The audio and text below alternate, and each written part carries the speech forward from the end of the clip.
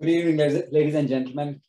I welcome you to the Overseas Education Outlook 2022. And this is part 2 of the series. For those who are continuing to watch this continues to track us for some time, you would have realized that we did the first part some time back. That was exactly about a month ago on the 11th of February. And the recordings are available on the YouTube too, or on our channel. In case you want to subscribe to that channel or follow us, please do that and hear us and hear the experts about what they have to say about specific countries, about what do they feel Outlook 2022 and 23 is going to be. So let me just commence today's session by giving you an idea about what is this event all about. You see a three-word phrase here. Which way forward? Outlook for 2022, which way forward? What does it mean? Well, we are into this business for quite some time today, and I'm sure you do have quite a bit of experience on overseas education, sending students outside of India to the developed or other world. And of course, the purpose is to study and then probably, whatever they want to do in that part of the world. But all going well, March of 2020 distorted or disturbed these graphs phenomenally. You all know that. And the reason was COVID. Well, we all hear today that things are going to be fine or have turned fine in some places. But they have been fluctuating too, as per what the newspapers and the news say. Well, we all have been used to listening to all this only by the hearsay, only what the newspapers mention, only what the news channels mention. But we really don't know what's going on ground zero. So this forum exactly is, the purpose of this forum is to find out what's happening on ground zero exactly, and what should be our business game plan for near and far term, which I say that, for example, fall of 2022 and the next year, how should we play our cards? So that's the idea of this summit. That is the genesis and purpose of this summit. I just mentioned a couple of minutes ago that this is part 2, but what happened in part 1? Well, we had 4 experts, participating in our summit. The gentleman came from France, Canada, the lady from Germany, and also from US. So if you want to really hear them out as to what they said about these 4 countries specifically, please do mention, on the chat box, or otherwise, we will be glad to share you the videos or the links where these are uploaded. And I'm sure you'll be able to better plan your game plan, your business plan for the current year. As I said some time back, the first part was on 11th of February. Today is 15th of March, and we are going to have the second part played today with another set of four few countries. What are the few countries today? You see that now. I'm going to present to you a lady from Ireland, Ms. 𝙊𝙬𝙪𝙘𝙬. She's the president of Galway Business School. Spain, Mr. Gonzalo. Singapore, she's Ms. Rani, and the country manager for India and Sri Lanka from an organization called MDIS, and Dr. Singh, who's an international country and education expert from Australia. Moving ahead, the key takeaways: what should you expect from out of this session when we finish out here? Well, as I said some time back, we don't know what is the situation out there really. So let's understand from the experts who live there to find out what happens, what's happening really, and how the government systems are taking care, how the universities are taking care of this, and what they feel the things or situation is going to be in the near future. So along with the uncertainties that exist today, what is a suggested business game plan for the fall of 2022? And some thoughts that will determine serious decisions, expectations, including a business continuity and growth for all of us. So let me, without wasting much time, I'm going to call upon the first person on board today. I just mentioned her name a few minutes ago. She's Ms. 𝙊𝙬𝙪𝙘𝙬. She's the president of Galway Business School. She's going to tell something about Ireland as a territory. how this looks like and how it shaped during the difficult time of COVID. Just a very quick and brief introduction about her. She believes in the IU's vision that everybody can access education to grow and that we can achieve this together in a strong world. She served for about 10 years plus in various positions in education, media, and telecommunications. And she's worked in the position of CEO, as Director, Group Strategy and Operation, and as Management Consultant in some of her last assignments. Today, she's President of 𝙊𝙫𝙬𝙧𝙨 Business School, Ireland. Having said that, I'm going to call upon her to please come online and share her vision with you. All right, guys, audience, I'm talking to you.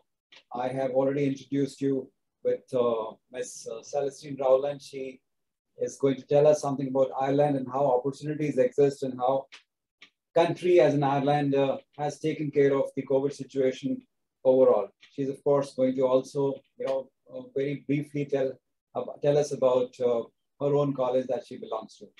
Over to you, Celestine. Thank you very much, Mr. Kumar, and thank you for the opportunity to speak today at the Overseas Education Summit and the outlook for 2022. Ireland education and international education in Ireland is a very important activity for our economy and for our future development of our economy. Ireland and education in Ireland prides itself on world-class standards and giving international students the warmest of welcomes. It is a major and growing study abroad destination for international students, as it offers significant opportunities for academic achievement and success, as well as the opportunity to start and build a successful career in many sectors throughout the economy.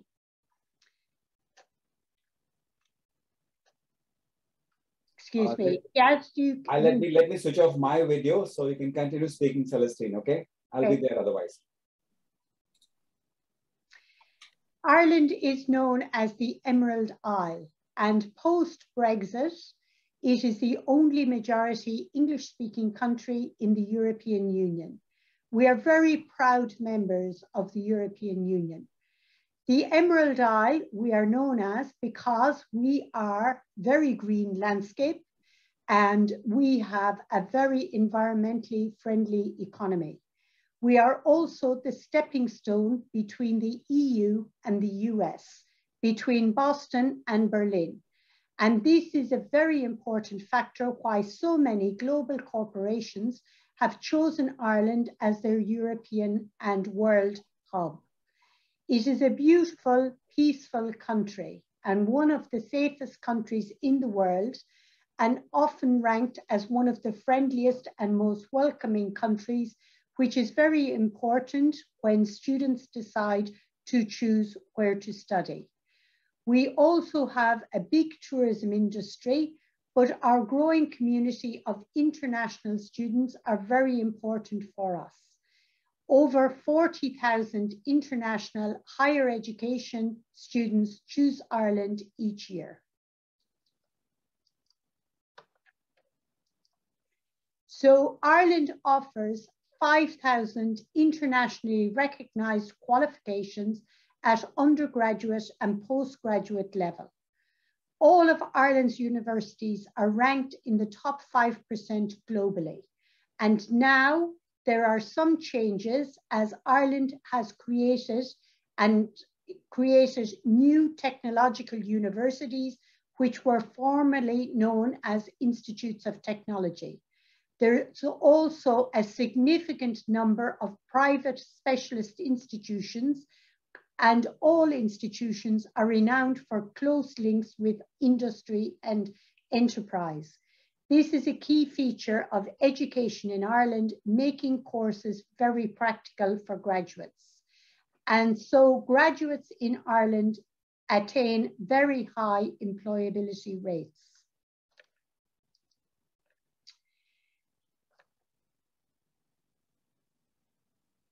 If you look at Ireland as a destination, students can avail of 24-month stay-back option. And this can be done in two parts. Students who complete a level 8, an honours undergraduate programme at bachelor's level, can stay back for 12 months. And then when they complete a master's programme, they can stay back for a further 12 months. Or they can have 2 years in total after a master's programme.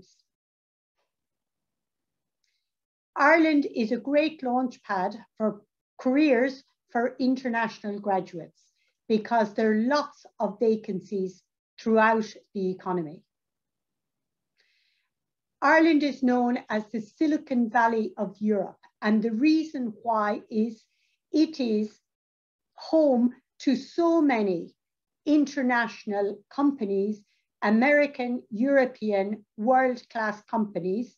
As you can see, they all have headquarters, either European or world headquarters in Dublin, in Galway, and right throughout the country. So each single city or town actually attracts these international companies. And the reason that these companies are attracted to Ireland are multifaceted. They are attracted because, number one, we speak English. Number two, the level of graduates in the country are of a very, very high standard.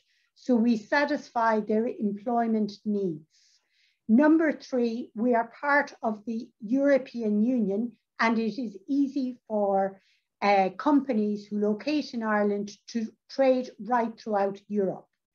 In spite of Brexit, we still have significant economic links with the UK, and these will continue.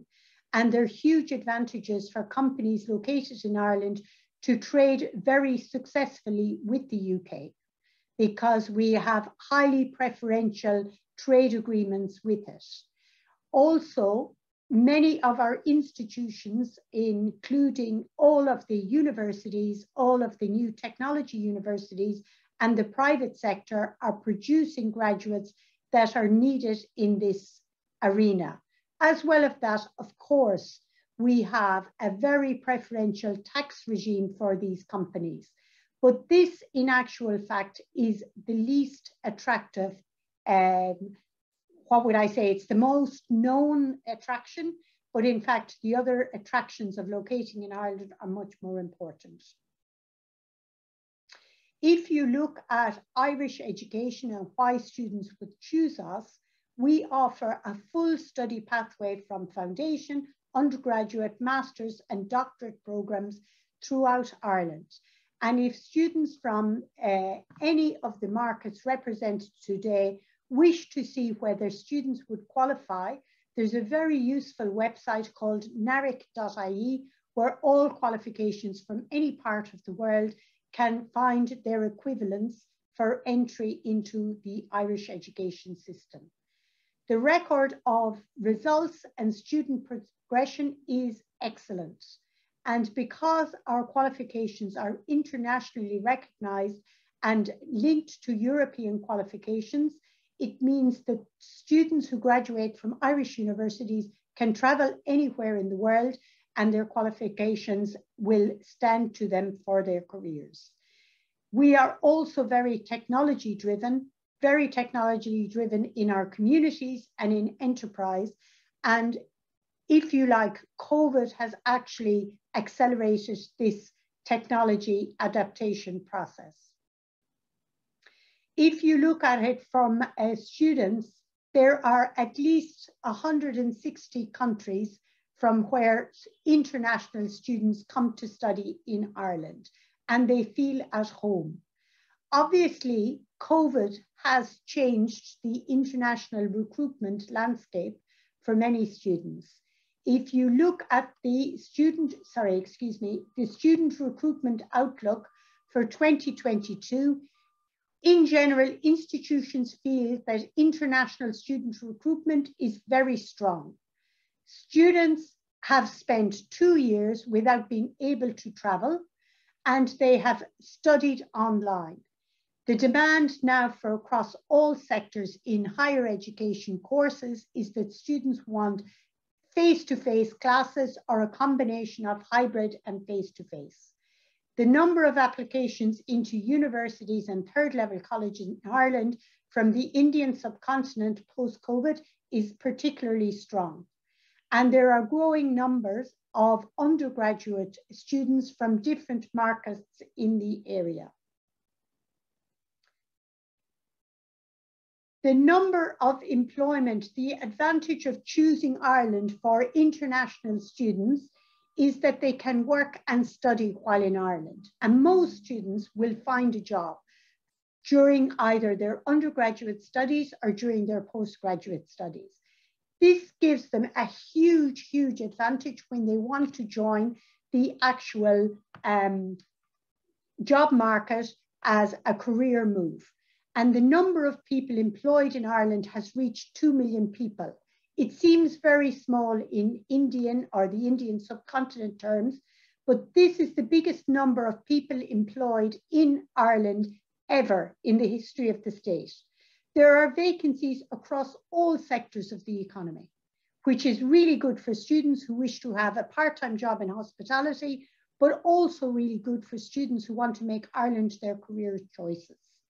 Work practices have changed somewhat and will probably not revert to pre-COVID era because technology has been leveraged hugely during COVID, and this has helped people to work from home, and there is now a huge demand for remote working throughout the economy of Ireland. So people can live and work in Ireland, obviously, but they could also live elsewhere while still working in Ireland remotely. The difficult to fill vacancies, each year the Skills and Labour Market Research Unit publishes reports about vacancies throughout each sector. Obviously, science, engineer and technology have 46% of the vacancies, but for graduates who do not have a specialty, business and other graduates account for 11%. And many of these roles are in the tech sector jobs, in sales, business development, etc. Highly paid, highly desirable jobs. If you look at why the difficult to fill vacancies is because candidates with specific industry experience, candidates who have followed a course that is linked to industry are in shorter supply. And if you look at it, 64% of vacancies in 2021 were regarded as being very difficult to fill. So this creates huge opportunities for international students. And one of the reasons that there are so many vacancies is that international candidates and international students returned home during COVID and have yet not come back in the same numbers, but we see that this will change in the fall of 2022. 33% of the difficult to fill vacancies were for Irish candidates only. The rest, almost 60%, were for a combination of EU and non-EU candidates. And you can see a very useful website there for your audience, which gives the National Agency on Employment. Also, experience was a huge issue. So students who have worked during their course of studies in a part-time job actually achieve employability in Ireland much quicker than those who do not work. Why is this? This is because these students now understand Irish cultural work ethic, if you like, because each country has different expectations of their employee, and it is important to be in touch with the culture of Ireland, which people can develop this, students can develop this skill while they're working in a part-time job, getting them ready for their career choice. The contract type can differ. Generally, 52% are permanent positions.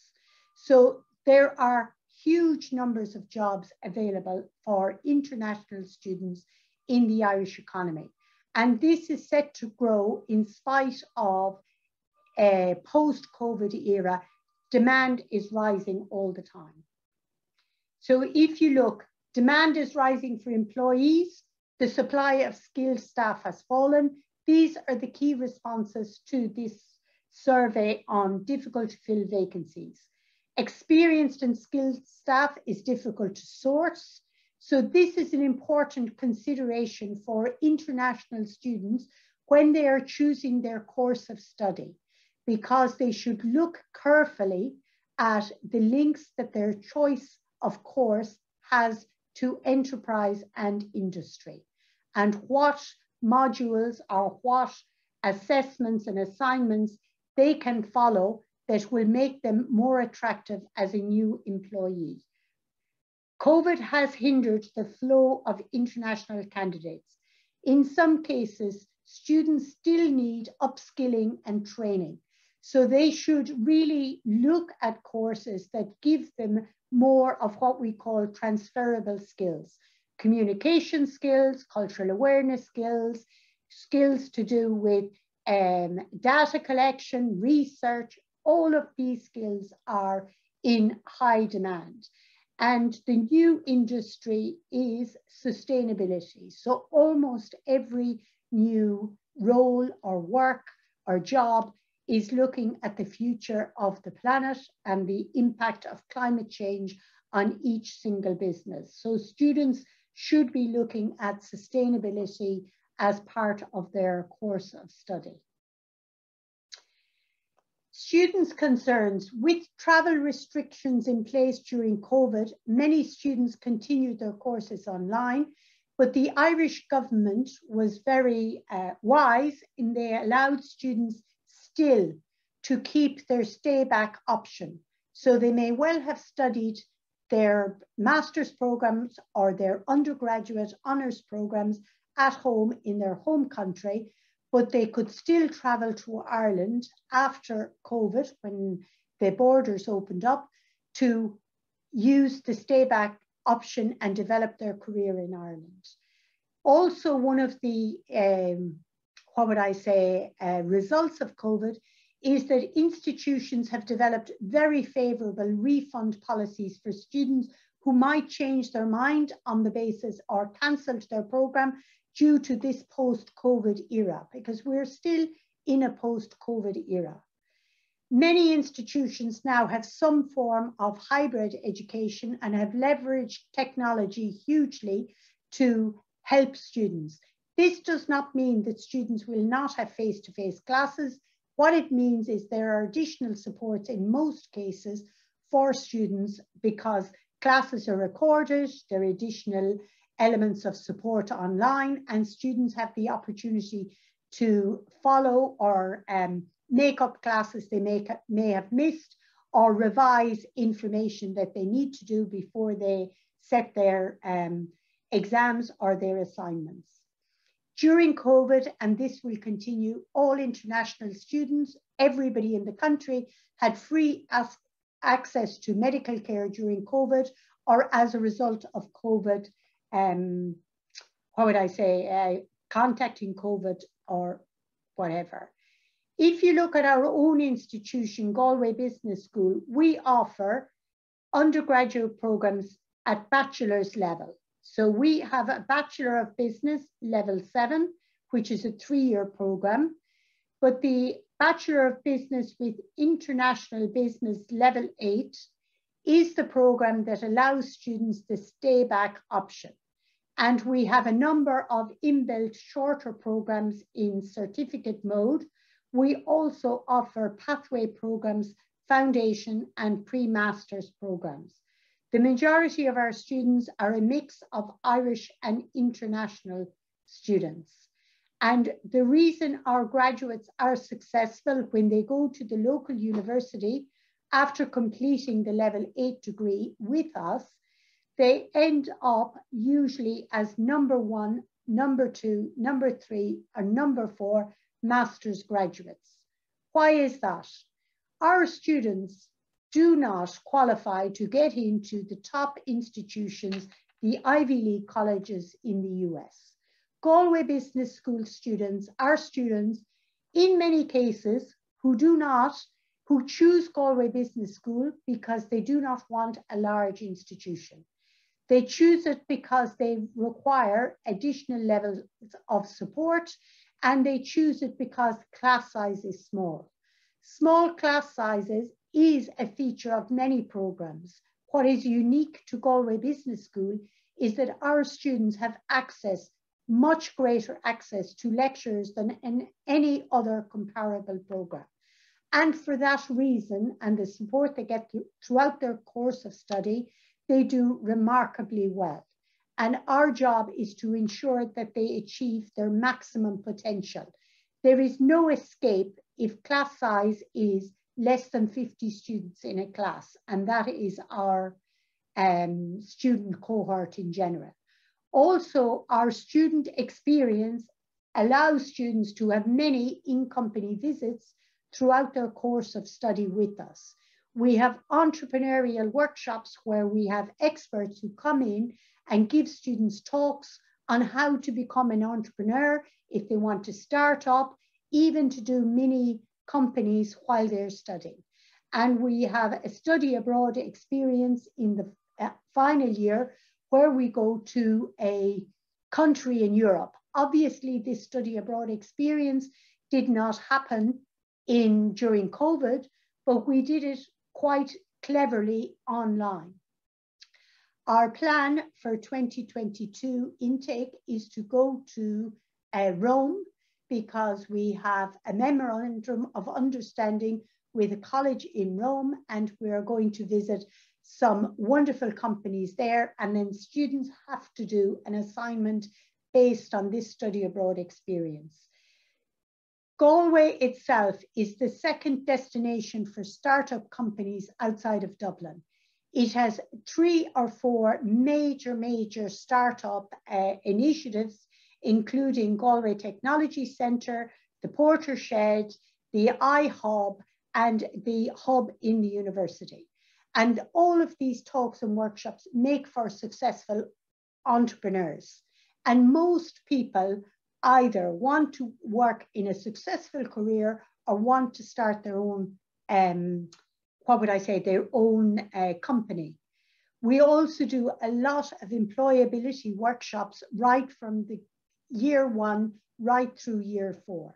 So this gives students added advantage in making sure that they understand the demands of working in Ireland, they understand the requirements that prospective employees are looking for, and that they are tutored and understand what they can bring to any number of companies, either technology companies, either local companies, or if they want to start up their own company.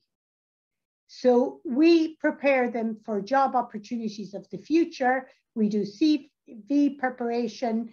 We look at the local newspaper every week. We give them opportunities in school. And these are not only for their careers, but also while finding a job while they are studying with us. And also there's significant volunteer opportunities in the city.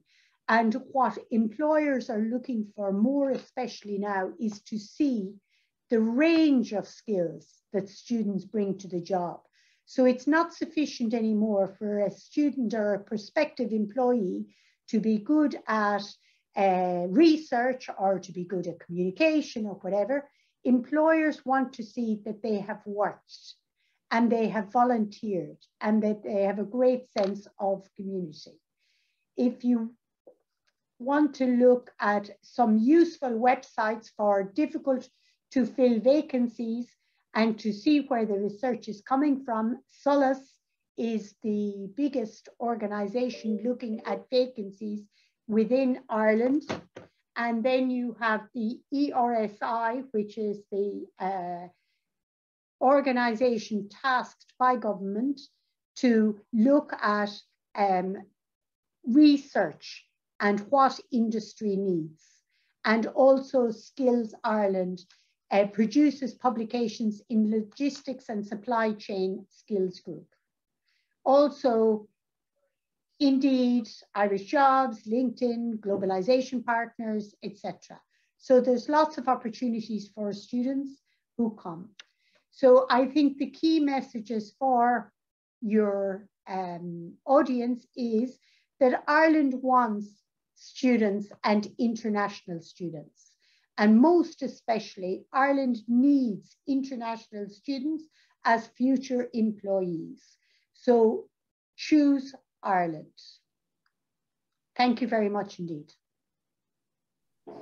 Thank you so much, Celestine. It was really wonderful presentation from your side, especially on slide number 18. You mentioned about student concerns, which Irish government and universities might have taken care of, and now and going forward. I've got quite a few questions coming up, but I think I'll mention just two of them because you pre-answered most of these in your presentation. So that was so wonderful of you. One of them is, are there any sectors that came into pressure? As the first question, and the students could avoid, at least in the near future? I think the sector that came most into pressure in the COVID era was actually the hospitality sector. That goes unsaid, right? Yes, and that sector has not recovered, but at the same time, it's not fully recovered because Ireland is a very open economy. Tourism is a huge, huge industry, but still you find now there are huge numbers of jobs available in a part-time capacity for international students who come to Ireland to study. For students who want to do hospitality as a career, there are wonderful institutions where they can study. And also there is such a demand for hotel managers, for chefs. There is huge demand for people to work in this sector. While the whole economy has not recovered in hospitality yet, we imagine that in 2023, this will be a boom, a boom time for hospitality. Everyone in Europe wants to travel. Everyone in the US wants to travel. People cannot wait to leave home. We are all tired of it. We have had it during COVID. And I think for international students, working part-time in hospitality is a great, great, great way to learn how to work in Ireland and to prepare them for the demands of a full-time career here. Perfectly understood. And one last question is regarding the differentiation that the students keep in mind between the UK and the Ireland. Would you like to mention something for, not from a student's point of view, but from, or whatever, a student's point of view or the business perspective, you would like to address to differentiate between these two and how this will cope up going ahead, because they consider both of them on the same page, more or less, and still place UK slightly a step ahead of Ireland. So would you like to summarize this quickly? Yes, and I think that this is, in Ireland and in Irish education, we have been battling this concept. The UK has wonderful colleges, wonderful universities, but the issue really is now for students, they will not be able to travel freely in Europe as they had been before. They come to Ireland and they study in Ireland. They will be able to travel freely into the UK. They will be able to travel freely into Europe because Ireland has still a very special relationship with the UK because we share a border with the UK in the north of Ireland. Also, I think that the issue, while we have a large number of international students coming to Ireland, it is tiny in comparison to what is coming to the UK. So I think this gives international students a slight edge if they come to Ireland, because in the end, there are so many international Indian students, Pakistani students, Sri Lankan students competing for jobs in the UK. People, the economy, nobody knows what the economy in the UK is going to do. The one thing that is sure, it is not progressing. It is not increasing at this time. Brexit is having a huge effect on the British economy. COVID has paused the, the effects of that choice by the British public, which we have to respect their choice. But we think in Ireland that the effects of Brexit on the British economy will not be fully in place until for the next 4 or 5 years. And we feel that this economy, while Britain wants to be, it's a huge economy, they want to be in charge of it themselves, they have cut themselves off from the biggest market that is right across the water from them, which is all of Europe. And that really for us is, we're a very small country. Maybe we have a different sense of humor.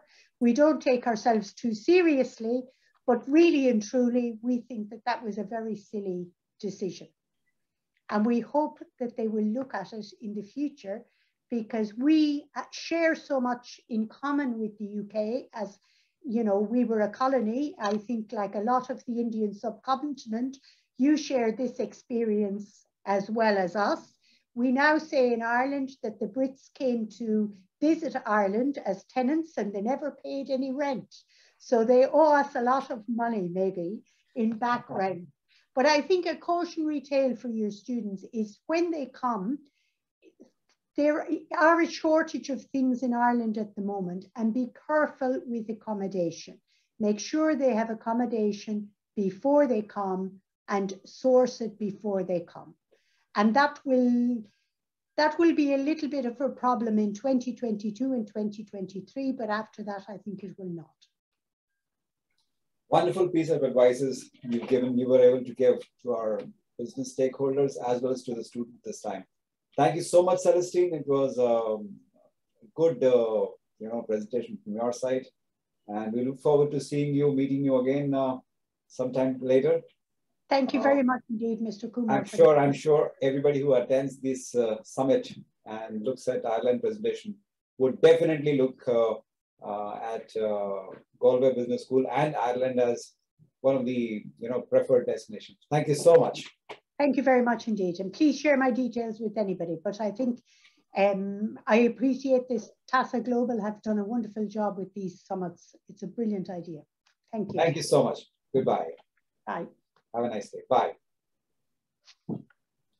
Thank you very much indeed. Well, audience, you heard what Celestine had to say about Ireland as a territory. And I now introduce the next gentleman on our side. He's Mr. Gonzalo Martinez from Spain. You see his picture on board, and shortly he's going to be live on screen to you. He's director for Campus Spain. He's done his own master's in international management in IE Business School.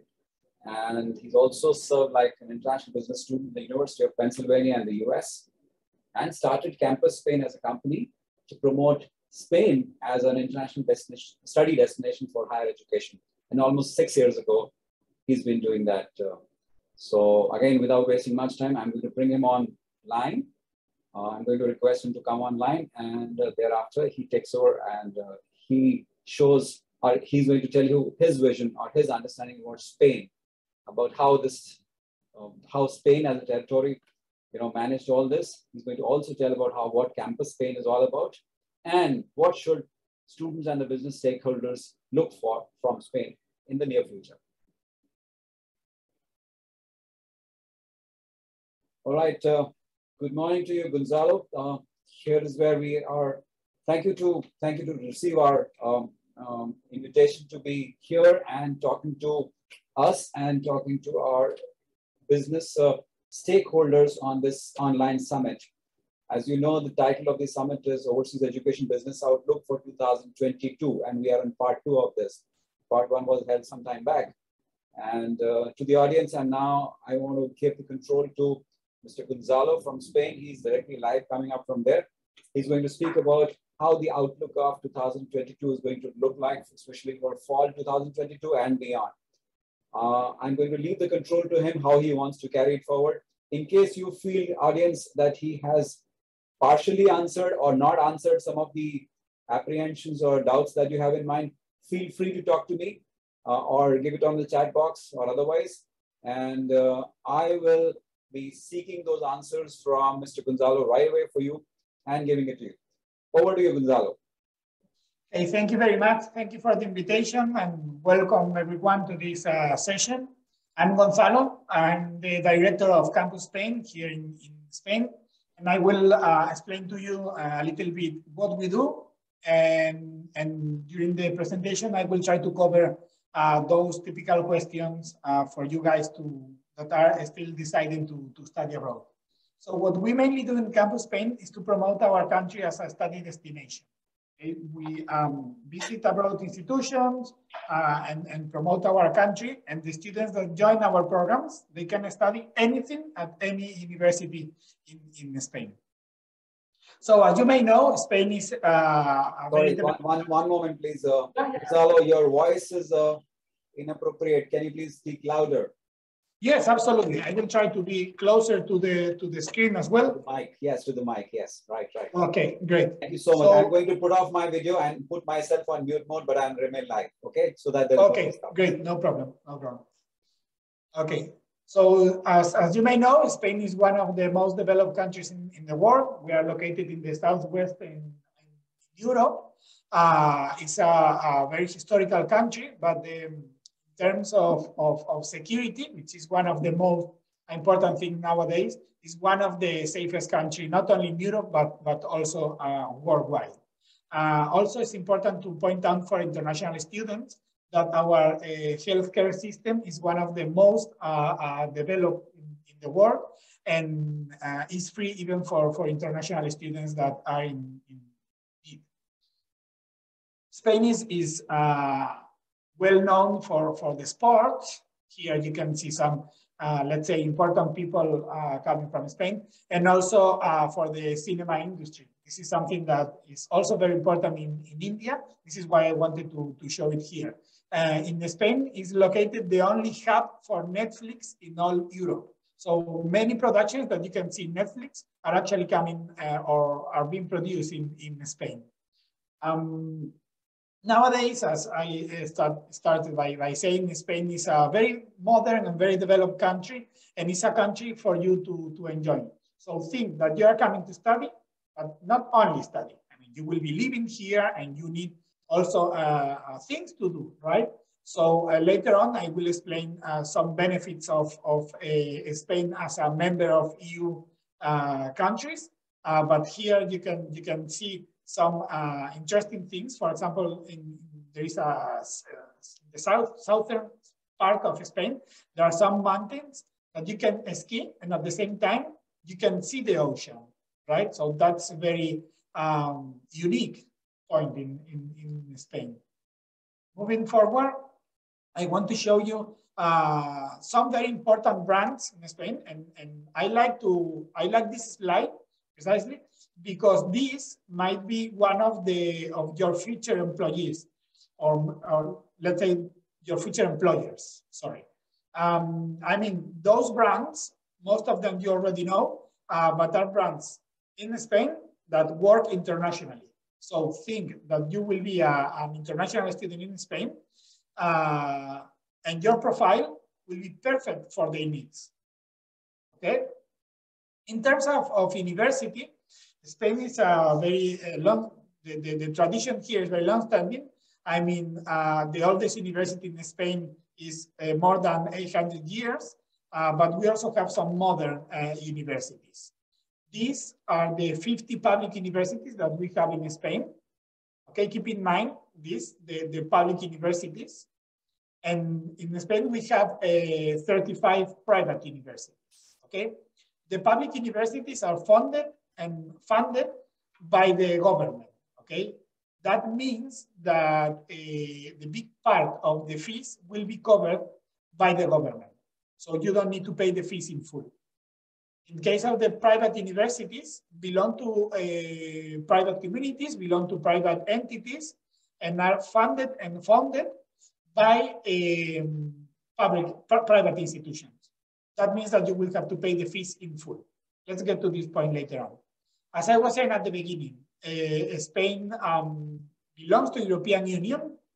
That means that you will be living in Spain, but also in Europe. Spain belongs to the Schengen area. So when you get a visa to study in Spain, you will be free to move around the Schengen countries, okay? So you will be living in Spain, but the weekend, you can visit different famous cities in different famous European countries, okay? Again, you will get your Schengen visa that allows you to visit 27 different countries in Europe. That means that you don't need to apply for a different visa every time that you want to to visit France or Poland or Germany or wherever. Spain belongs to the European higher education area, and that's very important because when you get your degree or your bachelor's or your master's in Spain, that degree will be automatically recognized in the 49 members that belong to the European higher education area. Okay, so that's a powerful and unique selling point, let's put it this way, because you will be studying in Spain, but your degree will be automatically recognized in any of those countries that you can see here on the screen. One also interesting thing is the Erasmus program. Erasmus is a program, a mobility program. That means that a bachelor degree, for example, in Spain is 4 years, right?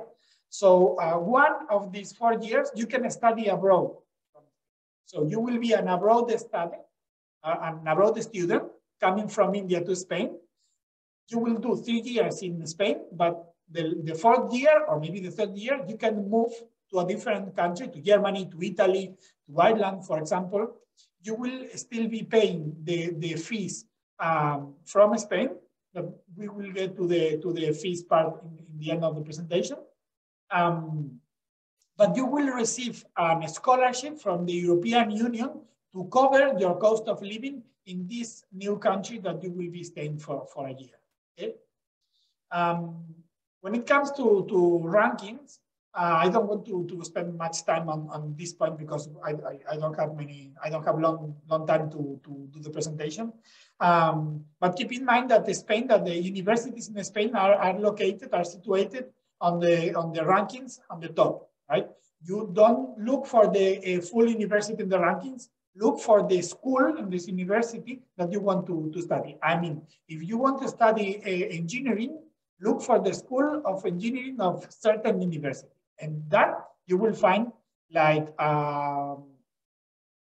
let me check, like not in this one, but for example, here in the Shanghai rankings, you can see that in food science and technology, 11 universities are the top 75 in the world, okay? As I was saying, our universities and the schools of those universities are well ranked in the main important rankings, okay, like these ones. Okay, one of the most interesting things is that you will be learning Spanish language. I know that at this point, the students always get a little bit confused because they think that they can study in English in Spain, but keep in mind that Spain is not an English-speaking country. Okay, we speak Spanish in Spain. Why is that important for you? Because Spanish is the second most spoken language in the world. Okay, the first one will be English in the business-related fields, and the second one is Spanish. And in terms of a native language, the first one would be Chinese, Mandarin, but the second one is Spanish. Okay, it's a language spoken by more than 650 million people. Okay, so this is one of the main assets that you will get out from studying in Spain, because in the end you will be proficient in your mother tongue. I know in India you have different, but you will be also proficient in English and in Spanish. Okay, so that will convert your profile in very interesting for the companies, right? As I was saying, it's the second most spoken language in the world, official language in 21 different countries. 573 million people those are the native speakers, and if you add the people studying Spanish as a second language, that will reach up more than 650 million people. Okay, it's the second or third language on the internet, and it's very easy to learn. So don't be afraid. We've been receiving students coming from India from the past 5 to 6 years, and all of them learn Spanish in 10 months. I will get to that point later on. Okay. As I was saying, it's very important nowadays, but it's becoming even more important, the language, okay? It's expected that by 2050, more than 50% of the population in the US will be speaking Spanish, for example, okay? So when it comes to the language of instruction in the universities in Spain, okay? Few universities or few programs might be taught in English, okay? But those will be mostly in private institutions. When it comes to public institutions, those that teach in Spanish, the government will subsidize your education up to 90%. So you will be paying around 600 euros per year only for your bachelor degree, for example, okay? How does it work? So you can see a map of Spain here, divided in the regions that we have in Spain. The region is the one that decides how much to subsidize or how much to support the international students. So those regions in green support the maximum they can international students, okay? That makes that you will be paying between 600 and 1,500 euros per year, not per semester, not per month, only per year, okay? And regions like Madrid or Barcelona, where they receive a lot of international students already, so the subsidy, the support is less. How to access the Spanish university? So mainly you will not need admission test. Only for those really demanding bachelors like medicine or dentistry, you will need to do some test, okay? But mainly you will not need to do this admission test. You only need your Spanish language certificate. You will need if you want to apply for bachelor, you will need the transcripts and the diploma for your high school, from your high school. And if you want to apply for master, you will need the bachelor degree diploma and the transcript from your bachelor, okay? How do you learn Spanish? And how do you enroll in Spanish university? So we have a proposal for you, a program called Spanish Language, Culture, and Adaptation, which is 1 year in the University of Vigo, which is the university where we are located here in the northwest of the country. I'll show you later. Okay, with this program, we will teach Spanish, but most importantly, we help you to apply and get the admission to any university in Spain, not only the University of Vigo. All universities I showed you before, you can apply to all them, and we will do that for you, okay? And the same for the master degree, okay? So the Spanish, the LCA is the Spanish Language, Culture, and Adaptation to the University program. It's not only a program to learn Spanish, it's also a program that helps you to understand the Spanish culture in a funny way, because it's not only classes in the classroom, we also have many cultural activities outside the classroom. And as I already said, the most important part is that we will help you to apply and get admission to the university, any university in Spain, okay? The program is conducted in the University of Vigo, okay, in the Language Center of the University of Vigo, which is one of the public universities that we've got in Spain, okay? This is some cultural activities that we prepare for students in previous years. Vigo, okay, this is Spain again. This is Portugal here in the east of the Iberian Peninsula. Vigo is located here, okay? Vigo is a very nice city. It's a medium-sized city, very welcoming for international students, and it's the safest city in Spain, okay? We decided to do this in Vigo, not in Madrid or Barcelona, because in Vigo, no one is speaking English, mainly. So you will be forced to study Spanish from the very beginning. And that's how we make that in only 10 months, you read from 0 up to B2 level, which is more than enough to apply and get admission in any university in Spain. Okay? Regarding the things that you need to do to apply and get admission first to our program and then to any university in Spain, don't worry. We will handle all these things for you. Okay? So this is how we make it very easy for you and very convenient. From the very beginning, we will help you to apply for the visa, to enroll the LCA program, our program, to prepare your journey to Spain, to find the accommodation, the medical insurance, and so on and so on. These kind of things, you don't need to worry about them, okay? Is that expensive? Not really. I mean, the first year is a little bit more expensive because it's a language program. So the government does not subsidize the language program, but the government put it this way. If you learn my language, then I will pay for your education. Okay, so learn the language, and then the government will pay for the bachelor or master for you. Okay, in terms of cost of living, if you compare Spain to the other popular destinations to study abroad, we win, because living in Spain is very cheap if you compare it to other famous countries. Okay, Our next program, we have two intakes, the one starting in October, and here is when I come to reply the questions that I received from you guys. Our next intake will start in October, and we expect to receive around 50 students coming from India only. Okay, in total, we expect to have 200 students. We expect to be fully recovered from this pandemic situation. Okay, so we expect to receive around 50 students coming from India. There are not many restrictions to come to Spain to study here. Okay, you will need only to prove either that you have fully vaccination, or I mean the 3 doses, or just by doing a PCR test in 72 hours before you travel. I remember.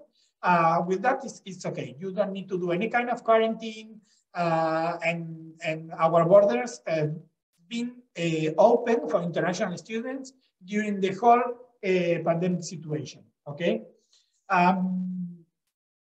What else can I tell you regarding this? The classes will be face-to-face. Even during the pandemic situation, classes being face-to-face. Only during 3 to 4 months, during the worst moment of the pandemic, the government decided to move the classes to online, but that was not a very satisfactory experiment. So the classes being back to normal almost from 1.5 years ago. Okay? Again, parents and students don't need to worry about anything, because we'll be here to help you to go through all these procedures. So keep in mind that our next intake, the 10 months intake, will start next October. Okay? How to apply to the program? It's very easy. You just need to send us the application form together with the passport and the academic results. We'll conduct a brief interview. After that, we ask the university if you are able to get the admission. Then we will send you the offer letter. Reservation payment will be done at this point. And then we help you to apply and get the visa and prepare your travel to Spain. Don't worry again regarding these things. Okay, I just have this slide here to give you a brief introduction about that. But all this, we will be helping you during all the time. Okay, I will guide you through all these procedures, what you need to do, where you need to do, and so on and so on. Okay. The idea of this slide is to let you know that things must be done here. Those things are complex, but we will help you to go through it. Okay, we have expertise on this field. We've been helping students coming from India for the past 5 to 6 years, and we have our connections in the embassy to help you in case that is needed. Okay. So that's pretty much all from my side. Just let me give you one interesting thing coming to this part. Okay. When you are a student, as long as you have your student visa, you can get a part-time job. Okay. During the LCA program, of course, and during the bachelor or the master. Mainly students are able to get jobs in the tourism companies related, because Spain is the second most visited country by tourists in the world. So we have a lot of companies that dedicate their jobs to the tourism sector.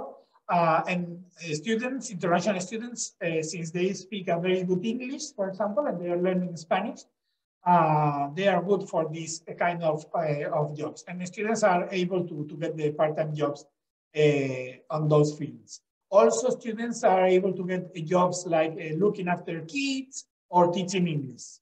And once you finish your bachelor or your master's in Spain, you have 1 year period to stay here looking for a job, doing nothing, only looking for a job. If in 1 year you are able to get your job, so you can stay in Spain as long as you maintain this job. If you are not able to get the job in 1 year, you have to leave the country. Also, you can start up your own company here. It's very cheap and very easy to do.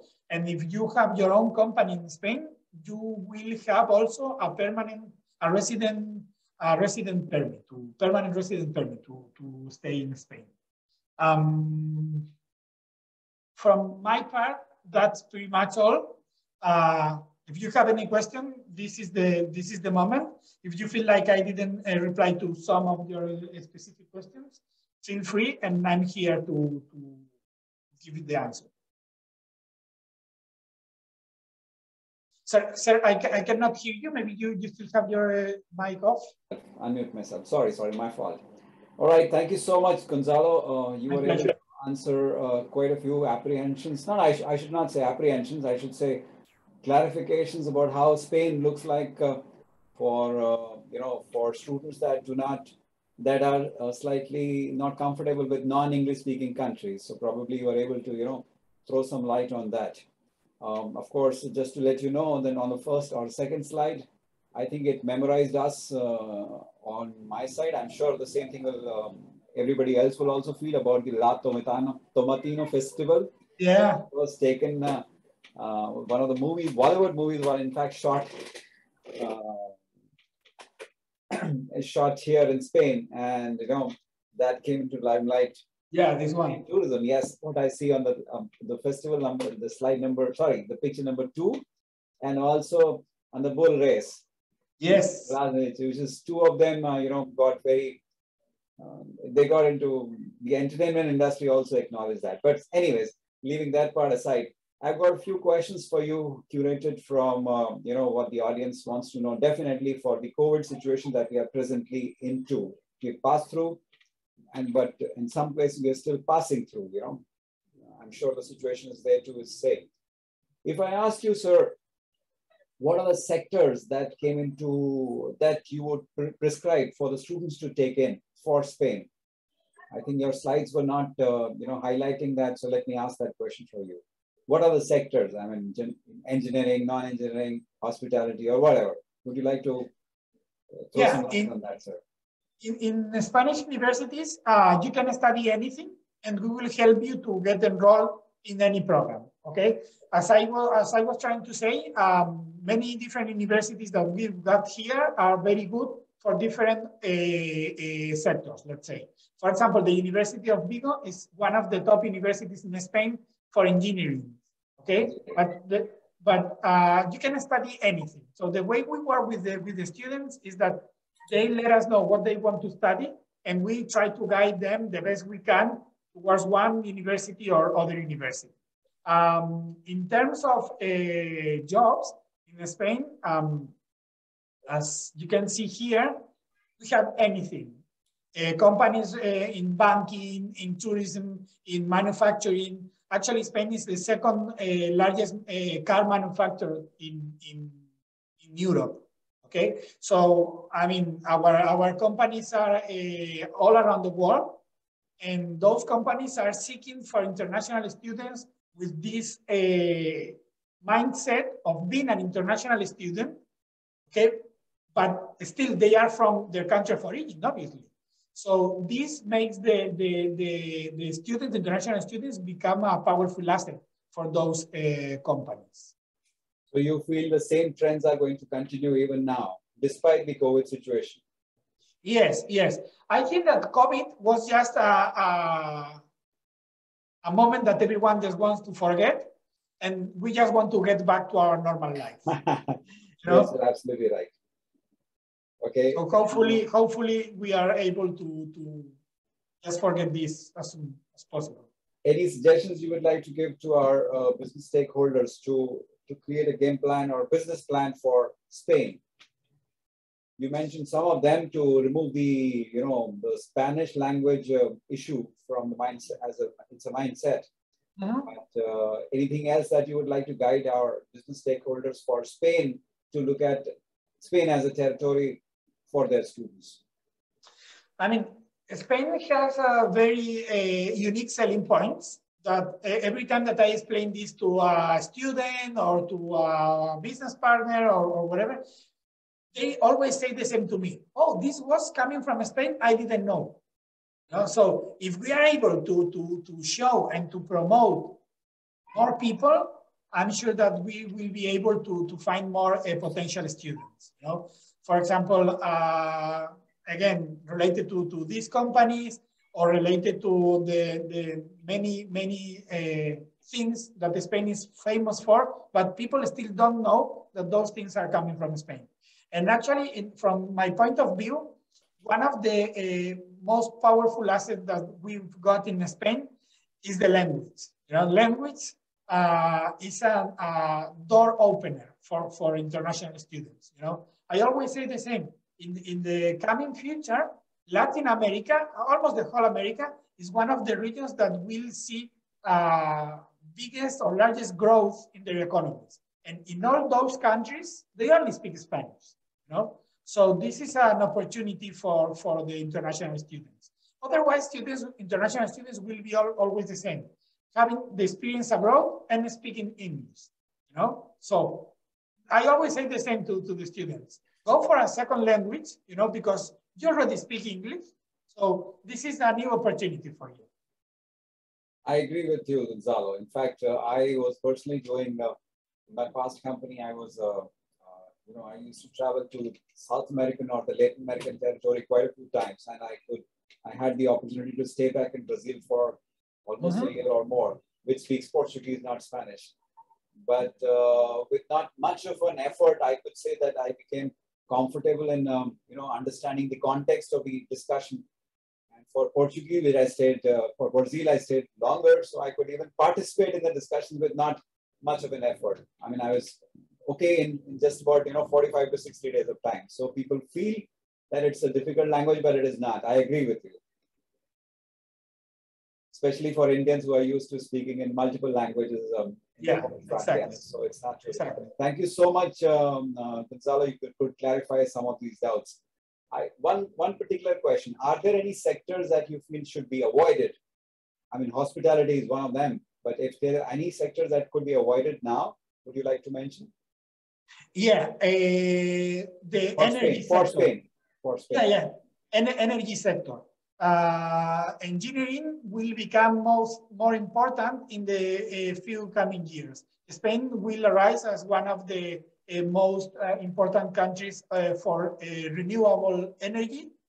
We have companies here that are very strong already, and this new geopolitical situation will change that. And in my opinion, the energy industry will be more important in the coming years. So you advise students to opt Spain for these 3 or 4 sectors particularly, right? Yeah, exactly. Business as well is one of the good sectors here, but I guess that this is the same anywhere around. Business meaning the MBA or the management program. Yes, right? exactly. All right. Thank you. I think that was a wonderful summarization of what Spain should be looked for.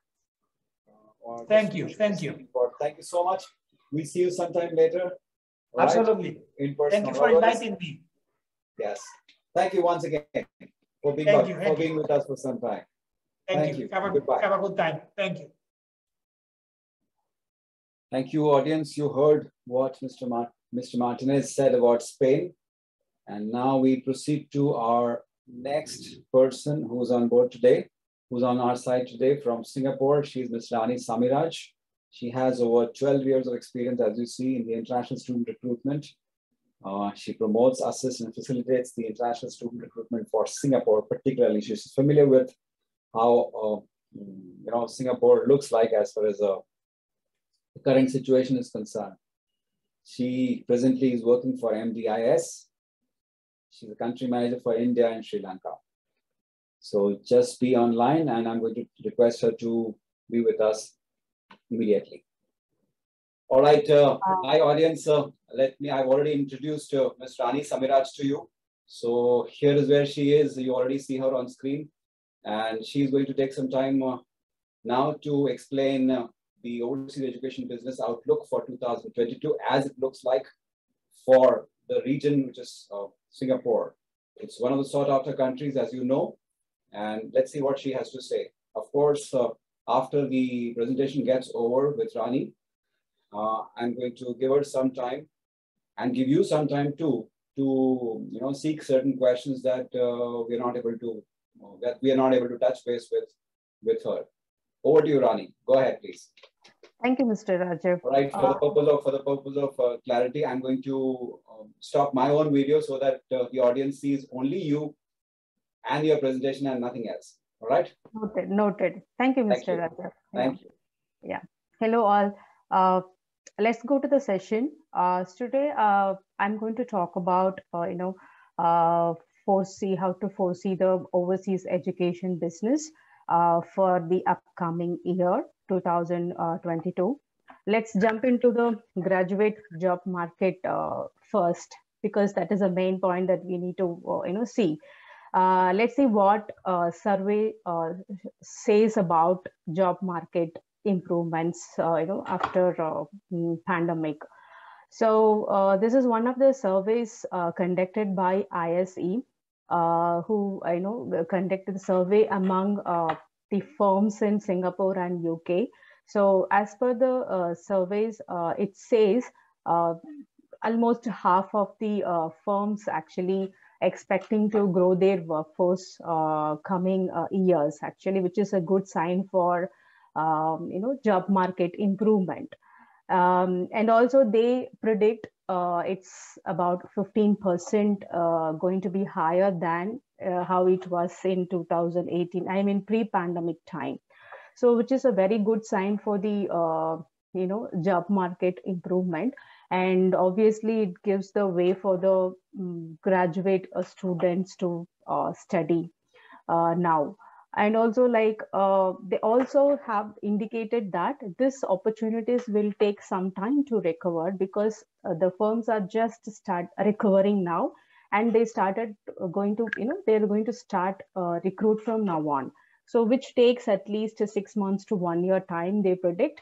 And which means, so this is a time for graduate student to get into study now, because it's 1 to 2 years time they can spend now, so that when they complete their graduation, they will be ready to take up the job market changes.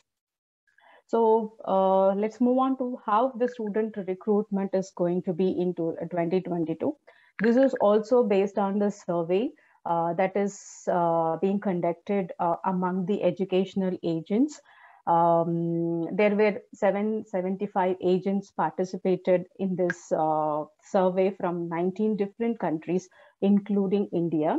So as per their responses, it shows majority, more than 85% of agents are actually more optimistic about the improvements that are happening about COVID-19 pandemic, because there were incidences where the countries are started ignoring the pandemic situations now, and they came up with the concept like live with COVID-19.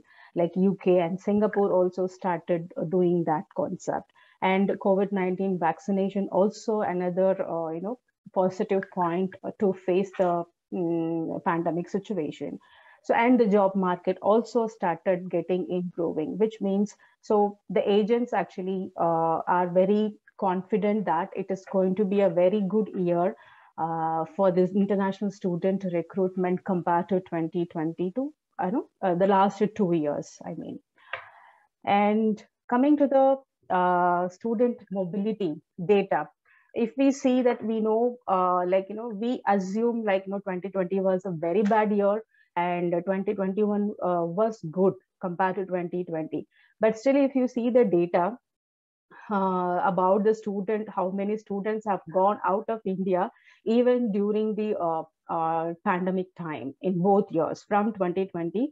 So India actually sent almost 4 lakhs students outside for the higher studies, which is quite surprising. And as always, India is being a second largest market for international student recruitment.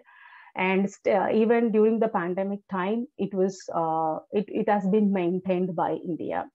And I assume, like, these 4 lakh students actually gone into the countries that were open and, less pandemic hitted countries actually. So those borders were open. So which means our students never stop. Whatever happens, our Indian students and, who are intend to study abroad, they keep doing their works actually. So that's how the data speaks. And if you see the mobility, international student mobility from India, if you categorize the countries wise, US 32%, and if you see top 4, US, UK, Canada, and Australia, if you see this particular data, this 4 lakhs, before pre-pandemic, US actually got a major market contribution compared to other countries. But still, even now it was US, but still, like, UK actually got some attractions because of the stay back options and, hassle-free visa and entry requirements. So this last year, actually, it has got a very good percent of students from India. So these are the 4 major, countries have shared the students during the pandemic time. And coming to Singapore, if you see this data, this is actually a common data. Maybe the percentage will vary year to year. If you take even in normal situations, this is a top 4 countries would always share our students for a study purpose. And if you see the Singapore and Malaysia would take the 1% of the market. So the data would remain same. Maybe the percentage would change. It is, if you see, every year 1,000 to 1,200 students are going to Singapore for higher study purpose. So this is the actual data. And if you take MDIS in particular, every year we are getting 100 to 110 students from India market. So which is our market contribution. Coming to the employment trends that is happening in Singapore, there is a definitely a skill set requirement pre-pandemic and post-pandemic, obviously. So after the during and post-pandemic time, the Singapore government has taken many steps to focus more on health that they had before on smart city project. Right now, they channelize all the projects and investments into health now. So this already MOH, Ministry of Health, started expanding their polyclinics, and they have the plan to make the infrastructure for primary care by within 2030. And they also they started doing this 12 new polyclinics. They already started doing it, and additional. They are in the requirement of additional 30,000 healthcare workers, and already they have started working on it. You might have seen all the opening for nurses, opening for healthcare workers already everywhere. So this is a top 1 skill requirement right now in Singapore. And the second top top 2 requirement for skill set is cyber security. And as per data, it is Asia actually requirement of, they have the gap of 2.14 million of need for cyber security professionals. So as you know, Singapore is it is a very safest country, not only to live but also for the data. And Singapore always it is always overfilled with the data every day. Even the other developed countries like US, UK, they have their data being protected from Singapore. So Singapore is, and also it's a place for manufacturing and business things and finance. So they have huge data coming in every day, and they need people to manage it and secure it and save it. So this is a second topmost skill requirement in Singapore. And the other top skills that are required now are listed here. And to sum up, basically the business skills, management, IT, and robotics. Because once this pandemic health is being improved, obviously the Singapore would go back to its project called Smart City Nation. So they will be return back anytime. And they already started work. They have been doing the robotics, because the government already planned to bring in robots into the service part, so that they already started this project, which is going on now, but with a less attention right now. But once the situations improves, obviously they are going to come back with the same projects, and they are in the need of AI and robotics skill set people. So definitely it's a good opportunity for the students who are with the skill set of this category, can definitely look for Singapore now. And if you see the nominal gross domestic product shared by industries in Singapore for the 2021, as always, more than 20% revenue was generated by the manufacturing industries sectors. So manufacturing basically as you know, Singapore is hub for everything, not only manufacturing, it is a hub for education, finance, it is for data maintenance. So for everything, it is a hub. It is used as a hub. So manufacturing, what they do manufacture basically electrical parts, electronics, automobile parts, and hardwares, apparels, cosmetics. So whatever food and food materials. So whatever that you think, most of the products are being manufactured in Singapore from the Asian side. So which contributes the major Singapore's economy. So the second topmost sector was wholesale. Obviously, when there is a manufacturing, there will be a wholesale trading would be there. So which generates the second topmost revenue for the Singapore's economy.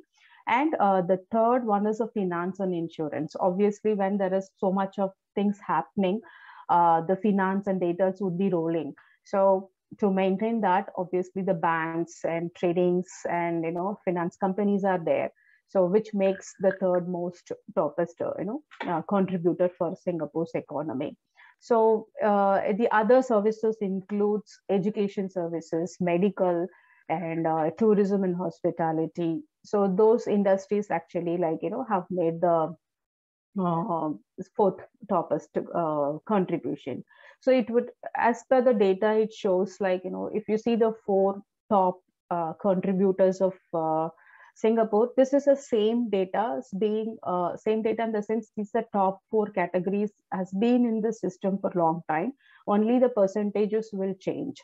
So which means the Singapore is a place for business. It is a place for manufacturing. It is a place for doing your retail services. So if any students with a background of business, or those who are in a plan to start up a business, or in the background of management, yes, Singapore would be the best option to go for.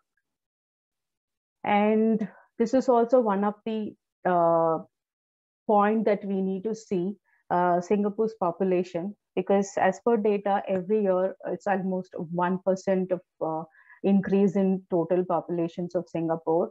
And also if you see the local Singaporeans, median age, they are in the 42 years of age category right now. And as per the United Nations projections, it will, these people are going to be aged. Obviously, after 65 years, there will be a replacement required. So they assume obviously they need a healthcare administrators and managers who are right now, these 40 to 45 category people are occupying the managerial roles in Singapore right now. So So in 10 years time, obviously those places will be open up. So these are the, additionally with the COVID-19, the population concern also added for Singapore. So definitely they are going to be in the need of manpower soon. So this is a time for the student to, get into the basic education, basic, local standard education to make their profile completely different and develop the skills that is required by the Singapore's companies. And coming to the students' concerns, like if you see, if we take the Indians students and parents, Singapore is definitely not the first option for them to go. We really need to accept the fact Singapore is actually somewhere between 5th or 6th option for the students, and we need to accept that fact, and we need to work based on the fact. So right now, I'll talk about that. Basically, right now the situation for Singapore is the border is completely open like UK. And so the students, or the people who are vaccinated or even non-vaccinated people can come into Singapore with the guidelines that is being described for them. And as far as now concerned, the learnings are going virtual, though the student can go there. Right now, the classes are going online, and for the temporary reason, because the cases are countable there right now.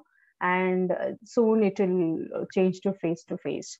And sometimes if you take 2 months, 3 months back, there was a hybrid model. The student had option to come to campus for the study, as well as they have option for the online also. And so it is completely mixed of everything because of this unprecedented time, pandemic situation. We really not able to, conform on the mode of learning. Anytime anything may happen. And this is definitely a concern for students, Indian students especially, because basically, the student and parents would invest money on other country, as mainly to go there and explore the country and explore the options there. We do recognize that, we do respect that, but because of the situation right now, the virtual learning is being part of it, and we can tell them that it is a very temporary solution. So which is anytime the situation becomes very normal, the face-to-face will come back. So we can convince the student, because they can't wait for the situation to come normal, because which we never know when it would come actually. So we can definitely emphasize that this particular, they can go, because the main point here is the student can very well travel to Singapore. So which is the main requirement for student and parents, I guess. So that is no problem. So only the virtual learning, we can say that it's a very temporary, and anytime they can go for the face-to-face class. And part-time job is another big concern for students who are looking to study in abroad in general. But in Singapore, obviously, as per immigration, the international students are not allowed to work part-time, and there is no stay-back option also, which is the biggest concern for Singapore. But what I would suggest, we really need to accept that, and we need to focus those type of market, the student who are in the requirement of part-time job opportunities, or who are in the requirement of, or who are very particular with the stay-back options. I would definitely not consider that student for Singapore, because Singapore is actually a different market, that it needed a different market, and that market is very well present in India. You can trust me. Because it is very hard to convince a student who is very stubborn, or who are the requirement of part-time, and who are very stubborn with stay-back options. So those type of students, we don't have to invest much time on it. For that time, we can invest on the very really worthwhile student. And also, like, you can also emphasize the requirement of part-time jobs and stay back options that is needed in Singapore instead. Like, sometimes the student would have some limitations where they can go only to the Singapore for some reasons, but they have the plans of they intend to have a stay back options and part-time opportunities. So those type of students, you can emphasize the requirement of part-time job and the requirement of stay back. I would say, like, the tuition fee is actually comparatively less to the other countries. And I too agree the living expenses are quite costly in Singapore. So, but it could be compensated by, with taking student accommodation in the campus itself, or they can go for the sharing types of living where they can, minimize the living expenses. So, as far as my experience with Singapore concerned, part-time job is definitely not a necessary option to survive in Singapore.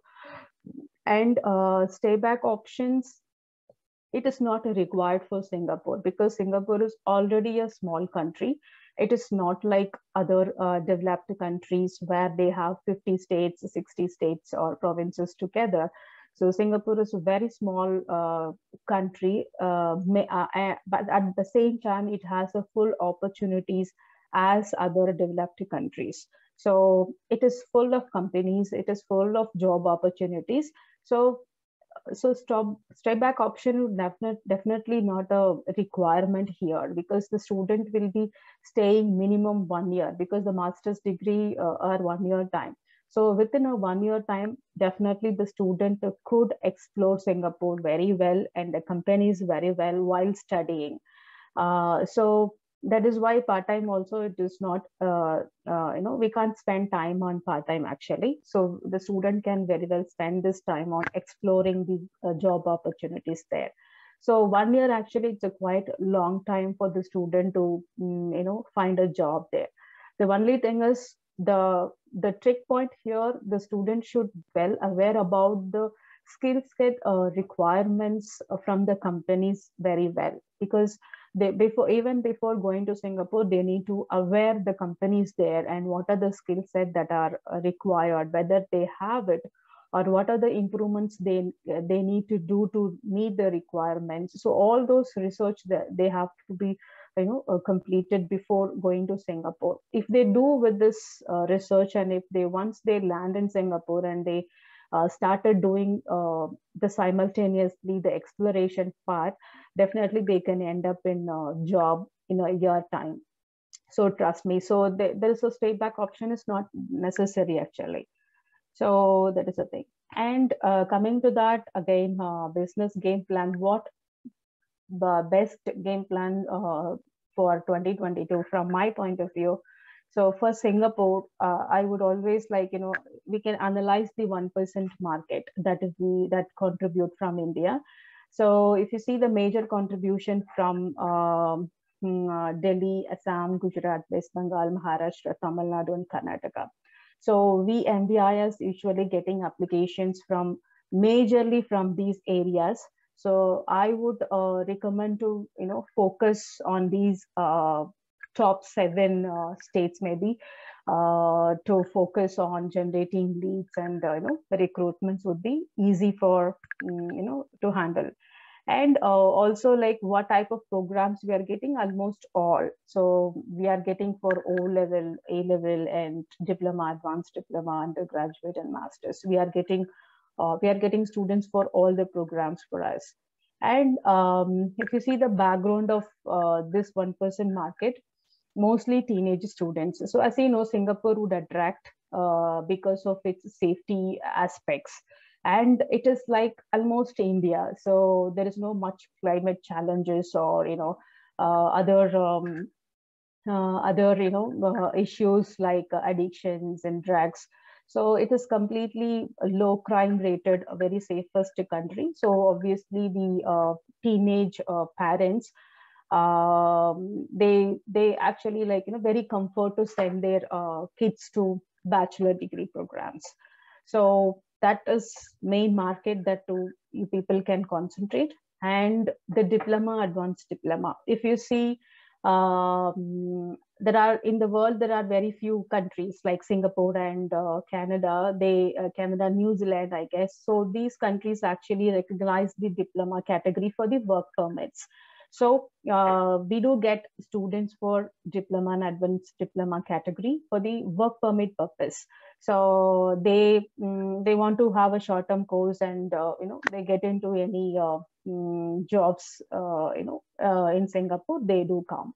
And we do get students for masters like business and finance, healthcare and IT especially.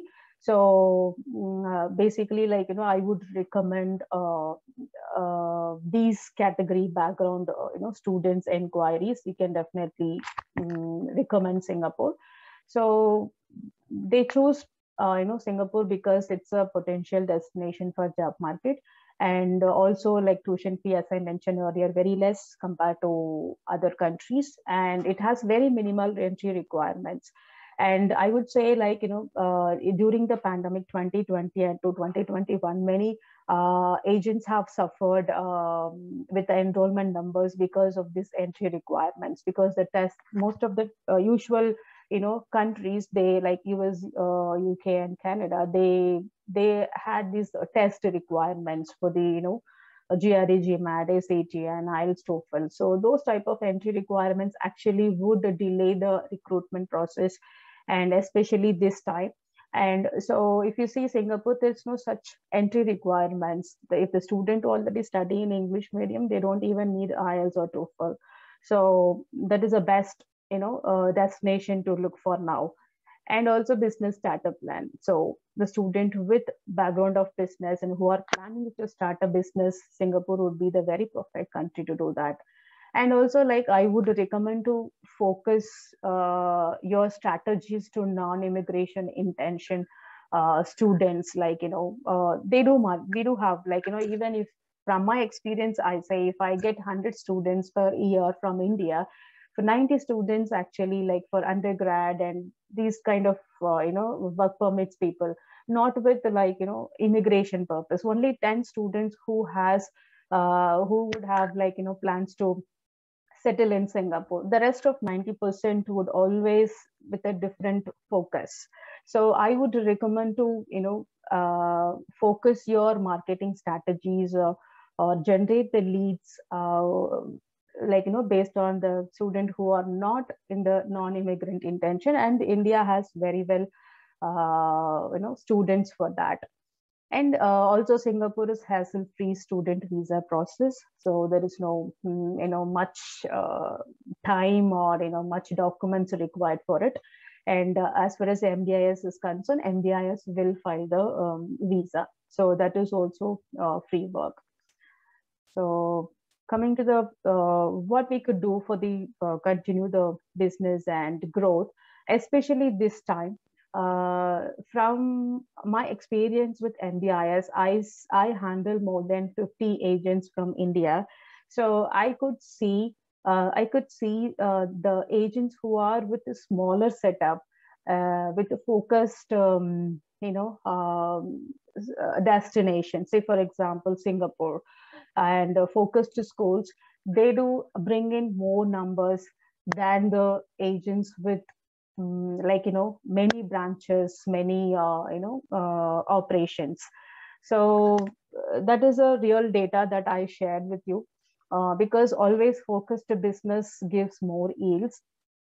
And especially this time, I don't want to say this is right or wrong. This is basically at this particular situation right now, what we are facing now, it is better to open up, sit back and think what are the countries right now are open and who are with hassle-free process and who are with the less entry requirements and at the same time meeting the requirements of the students. So those type of destinations you can,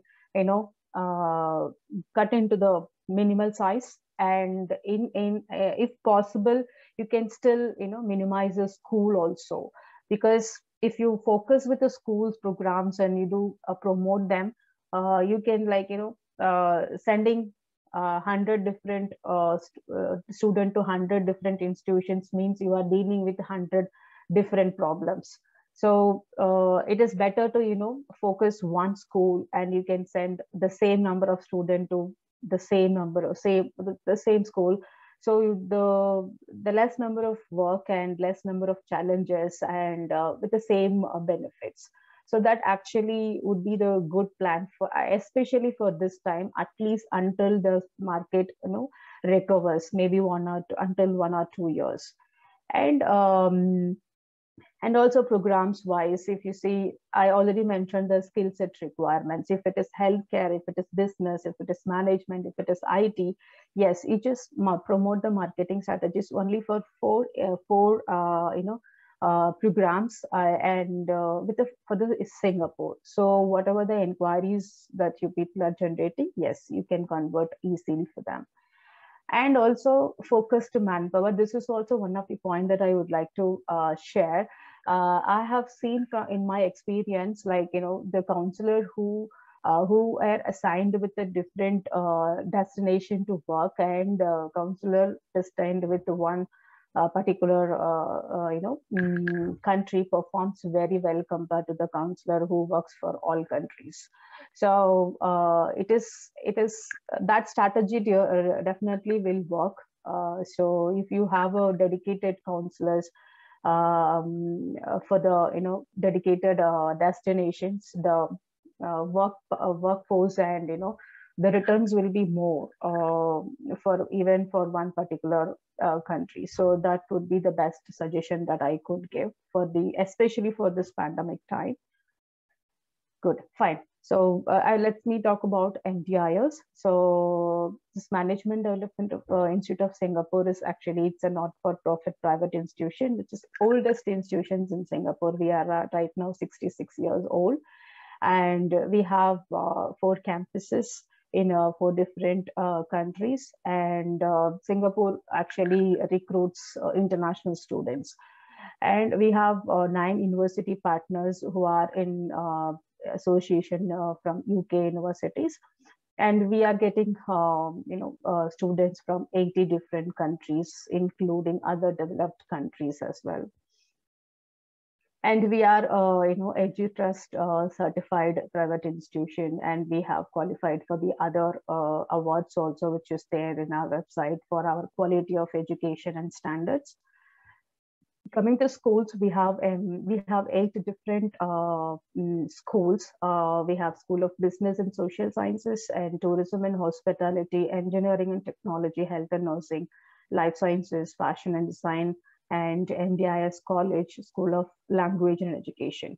So MDIS College basically offer O-level and A-level category, and adding to that, as the Singapore population is getting age, so the Singapore government already welcoming the young generation to to Singapore. So they say that for student who completes O-level or A-level in Singapore, they can get the PR right away. So which is like actually a shortcut for students to enter very early in Singapore and get the PR, so that they can have the family there with them also. So which is, if this particular thing you can promote to the students who are with the immigration plan, who come to you very early, or you can promote this particularly to the potential market, about this MDIS college, and you can get the numbers. So it's schools, and this is the usual pathway that we follow for all the programs. This is a sample for tourism and hospitality. So we have this professional diploma, international foundation diploma, which is equivalent to 10th and 11th and 12th in India. So from there, they can go to higher diploma, which is the first year of bachelor degree, and they'll move on to the top of, which is the second year. and third year. So from there, they can go to master's.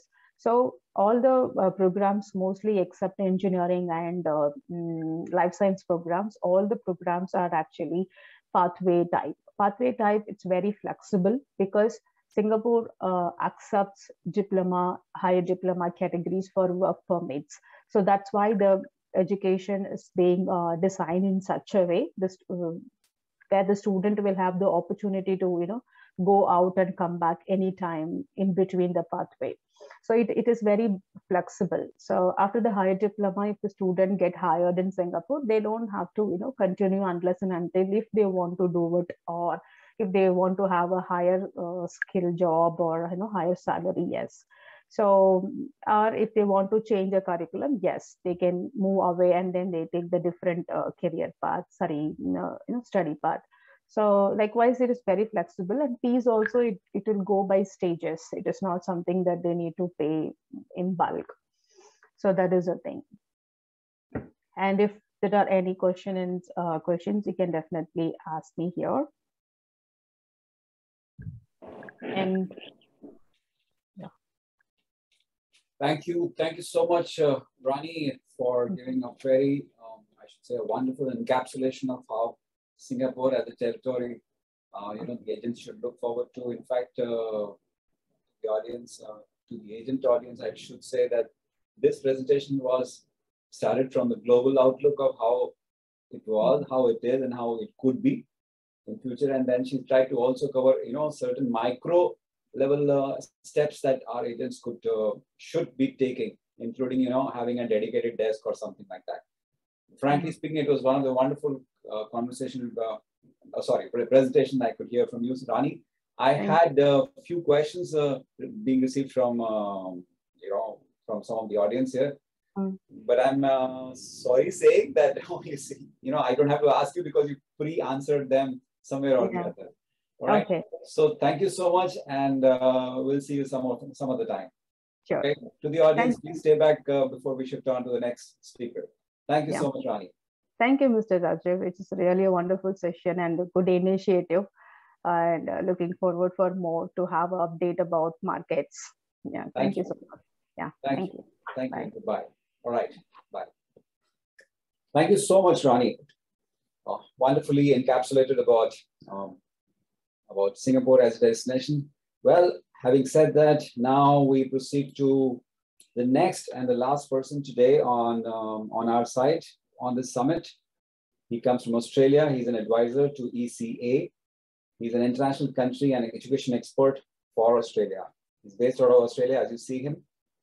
His picture on the left-hand side, Dr. 𝙊𝙪𝙘𝙧𝙨. He's based out of Australia, and he's held important positions like Director of Projects, Partnerships. He's Dean Marketing, Principal Advisor in Higher Education Institution in Australia, India, and Nepal. He's taught at the University of Wollongong, Central Queensland University, and Australian Catholic University. So once again, I've already introduced him to you, and I'm going to request him to please come online. In a while, he'll be there, and you'll hear from him shortly about Australia. Just be with me.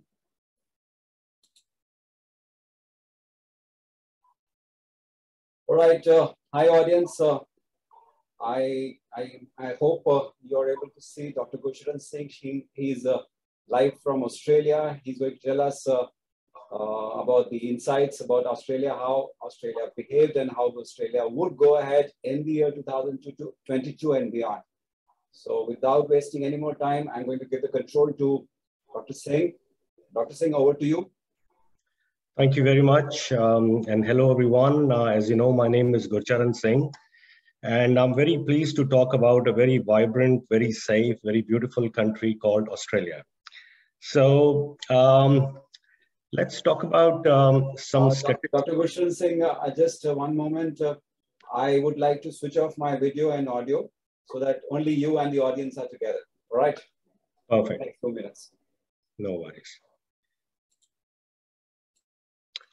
All right, so I was talking about some statistics here.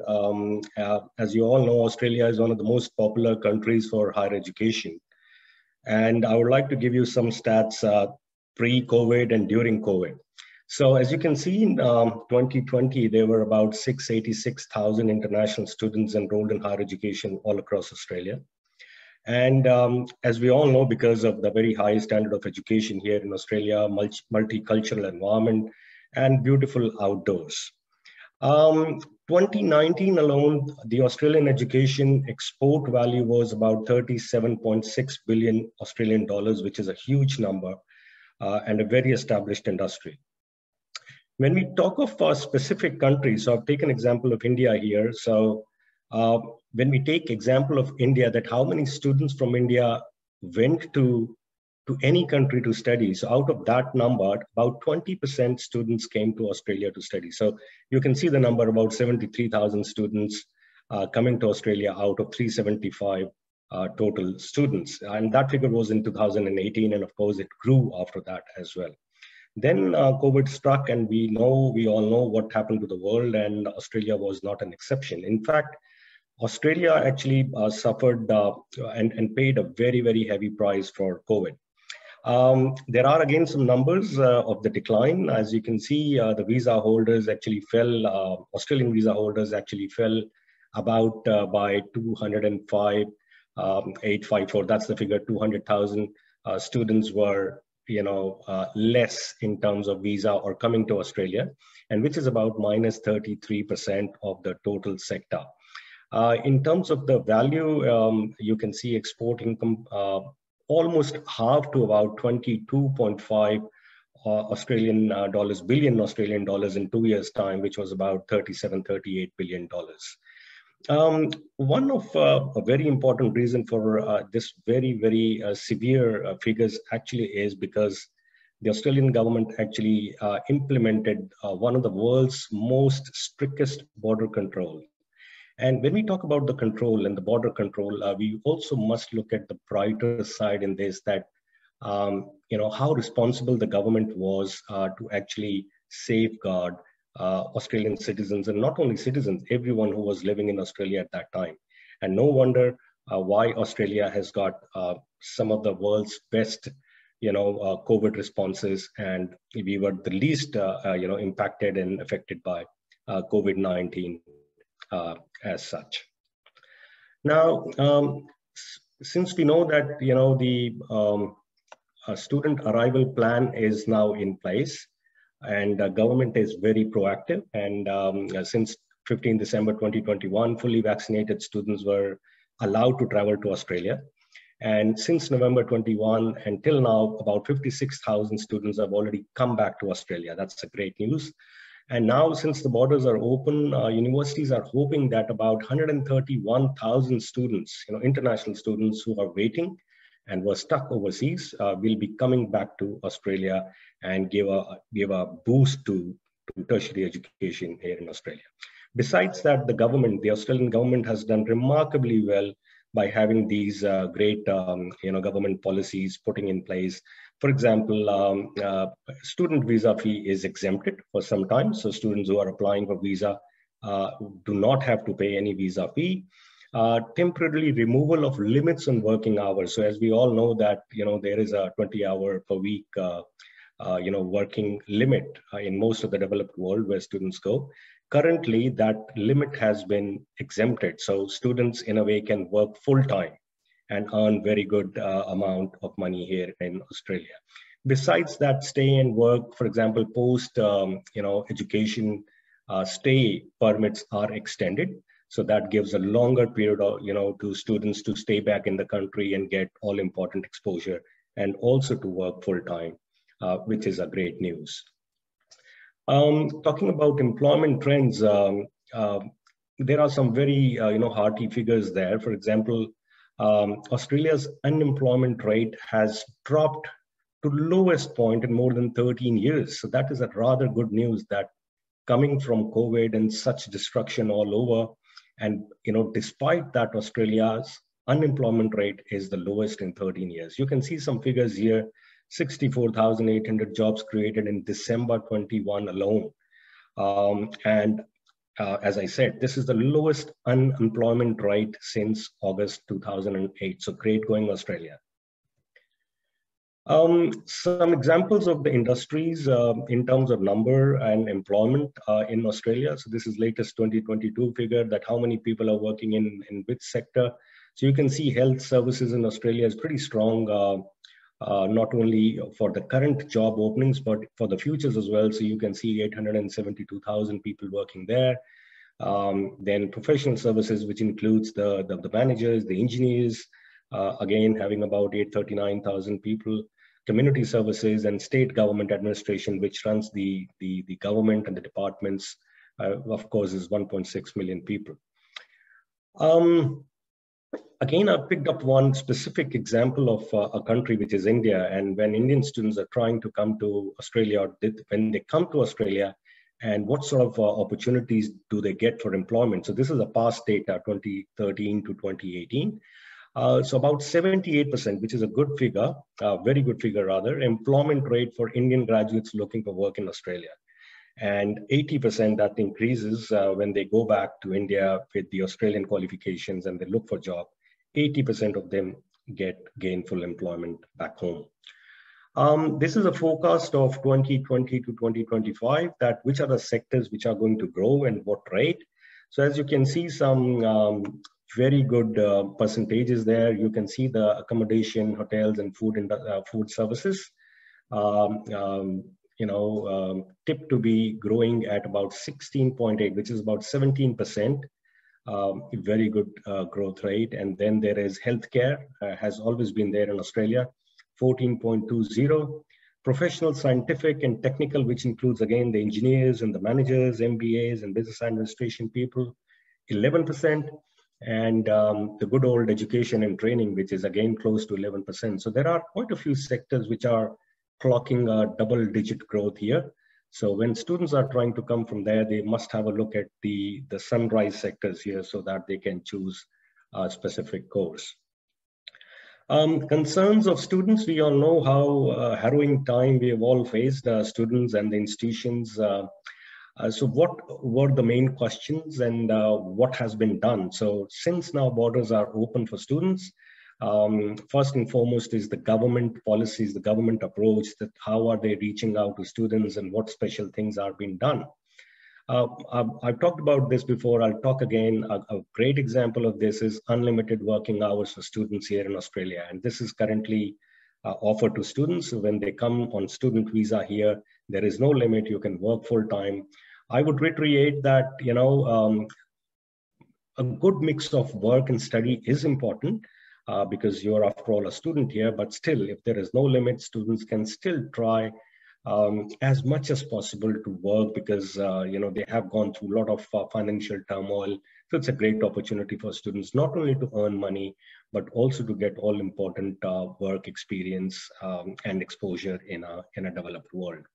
Online classes, we've all heard about this new phenomena. It has been very innovative and very successful. So students have been getting classes in home countries, and then, when things improve or borders open, they come to Australia for completion of their education. At ECA, Education Centre of Australia, where I'm currently an advisor, they have made, taken very good steps in establishing a different division called EOL, which is Education Online Learning. And they've established, a lot of online best-in-class learning opportunities in countries like Australia, UK, India, and other parts of the world. We talk of concerns and we don't talk of financial crunch, that will not be a good thing. So I would like to, again, stress on this very important point that many universities here are actually offering great scholarships. This is the time to take advantage of that. I've already talked about, exemption of limits to work. So you're working full time and earning good amount of money. And also at the same time, you're getting these, fantastic offers of scholarship from universities. For example, ECA, Education Centre of Australia, is introducing about $5 million COVID-19 student relief fund, giving a benefit directly to students. Then I have an example of Victoria University offering VU Future Leaders Scholarship for international students with up to 20% off tuition fee all across the programs. Similarly, the Swinburne University of Technology is offering postgraduate scholarship where they are offering up to 30% of tuition fee on the select program. So as I said, this is the time to take a decision, come to Australia, take advantage of not only fantastic scholarships, but also many other very conducive government policies and take maximum advantage.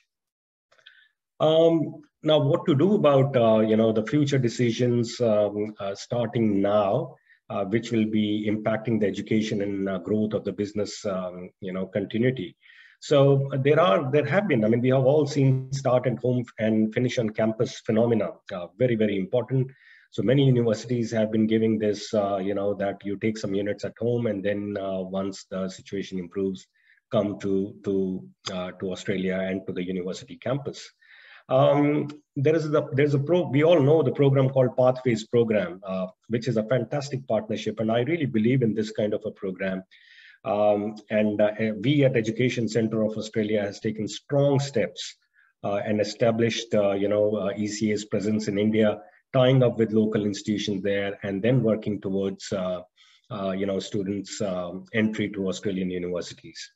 We've already talked about online delivery, and we all know how wonderfully well it has worked and made life very easy for students. And these are some areas which are there, which are going to stay in the near future and in the long run as well. Suggested business game plan for the near future. As I already talked about Pathways program, I do believe in this program. Of course, credibility and credible partners is a very important choice to make.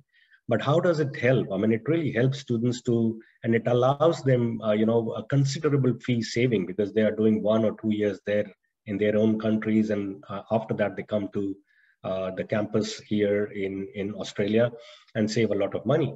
It also actually, brings them a lot of time, gives them a lot of time for adequate preparation for students. So, I mean, it doesn't just pick them from one place and you plant them to the other place.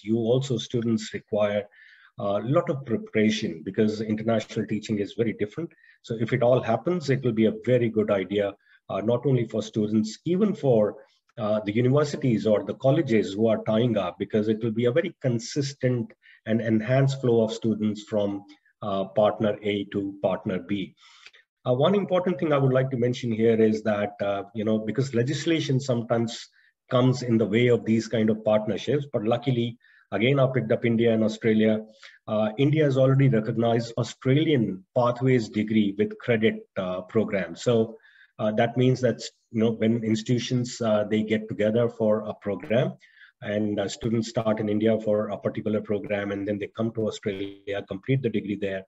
That degree will be recognized when they go back to India by the government of India. So this kind of agreement is already in place. So this could be a very, very important, business opportunity for institutions to tie up. Some other things to look at is that when you partner with institutions, you must have a look for something special, something out of the box, something unique. So we call it innovative education model. So one such model example is from Victoria University's block model. Now, this block model is where students study one unit or one subject at a time over a 4-week period. So that means 1 month and one subject only. That is it. So what that does is that each semester, 4 blocks of 4 weeks are there. So in one semester, you are studying four subjects, but one subject in 1 month only. So what that does is that students will have a great opportunity to focus on one subject. So they are giving their 100% to that subject rather than juggling a number of units at the same time. And since they are international students, they are working as well.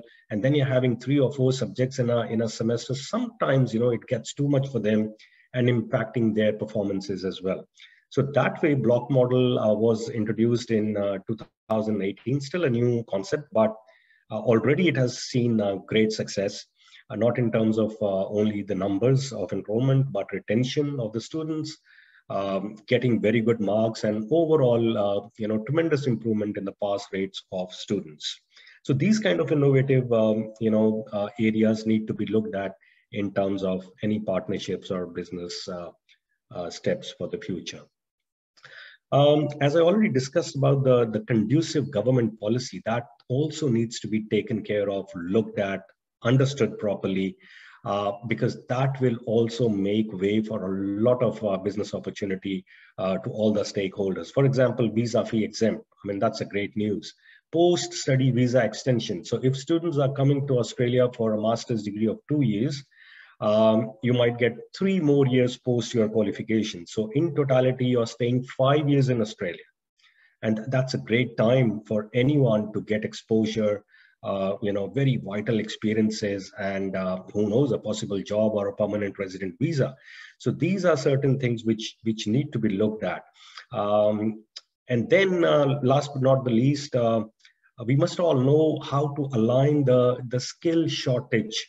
There are sectors, as I talked about earlier, and we all know Australia is an immigrant country. We need quite a lot of hundreds of thousands of people every year to which we give permanent resident visa.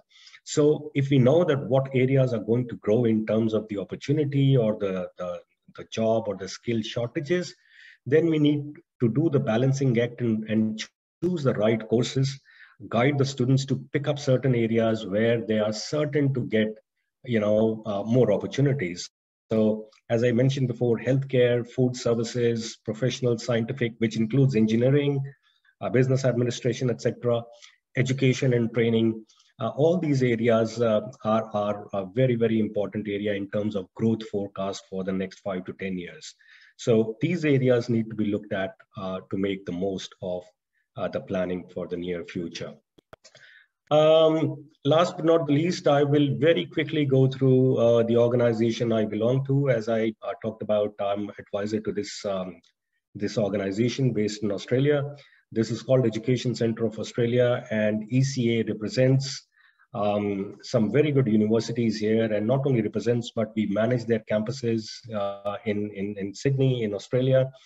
And some of the universities you can see here are Victoria University, Swinburne University of Technology, University of Canberra. So we manage all these campuses in Sydney and Melbourne. And these are all public universities. And besides offering these university campuses and courses, we are also into vocational education, professional, being ECA professional, which actually takes care of internships. So we actually offer about 1,000, internships every year to students coming to ECA group. And then ECA Online, which I talked about, is a very successful, wing of ECA. Some of our, achievements in brief, that we get about 7,000 plus new students every year from 40 different nationalities of the world. I mentioned about our internship programs, which are very, very popular, 1,000 plus internship per year in Australia from all over the world. Strong network of 1,200 education agents spread across the globe, and that's where we get, recruitment for our institution. Global presence, 7 different regions. You can see Australia, Brazil, China, Europe, India, Philippines, and Nepal. And ECA has actually helped, as I talked about, 40 different nationalities, students coming from all over the world, right from the English language courses up to the postgraduate degrees and targeted internships. So we are very proud to have, this legacy and giving it all to our students and helping them in whatever way we can. That's it. Thank you very much for your time. And that's what is my name and my email. If you have any questions, you're more than welcome. Thank you. Thank you, Dr. Singh. I think it is very well encapsulated what all the possible questions that, the business stakeholders or the students might have. You kind of covered up all the points that are coming up from the, on the chat box or otherwise.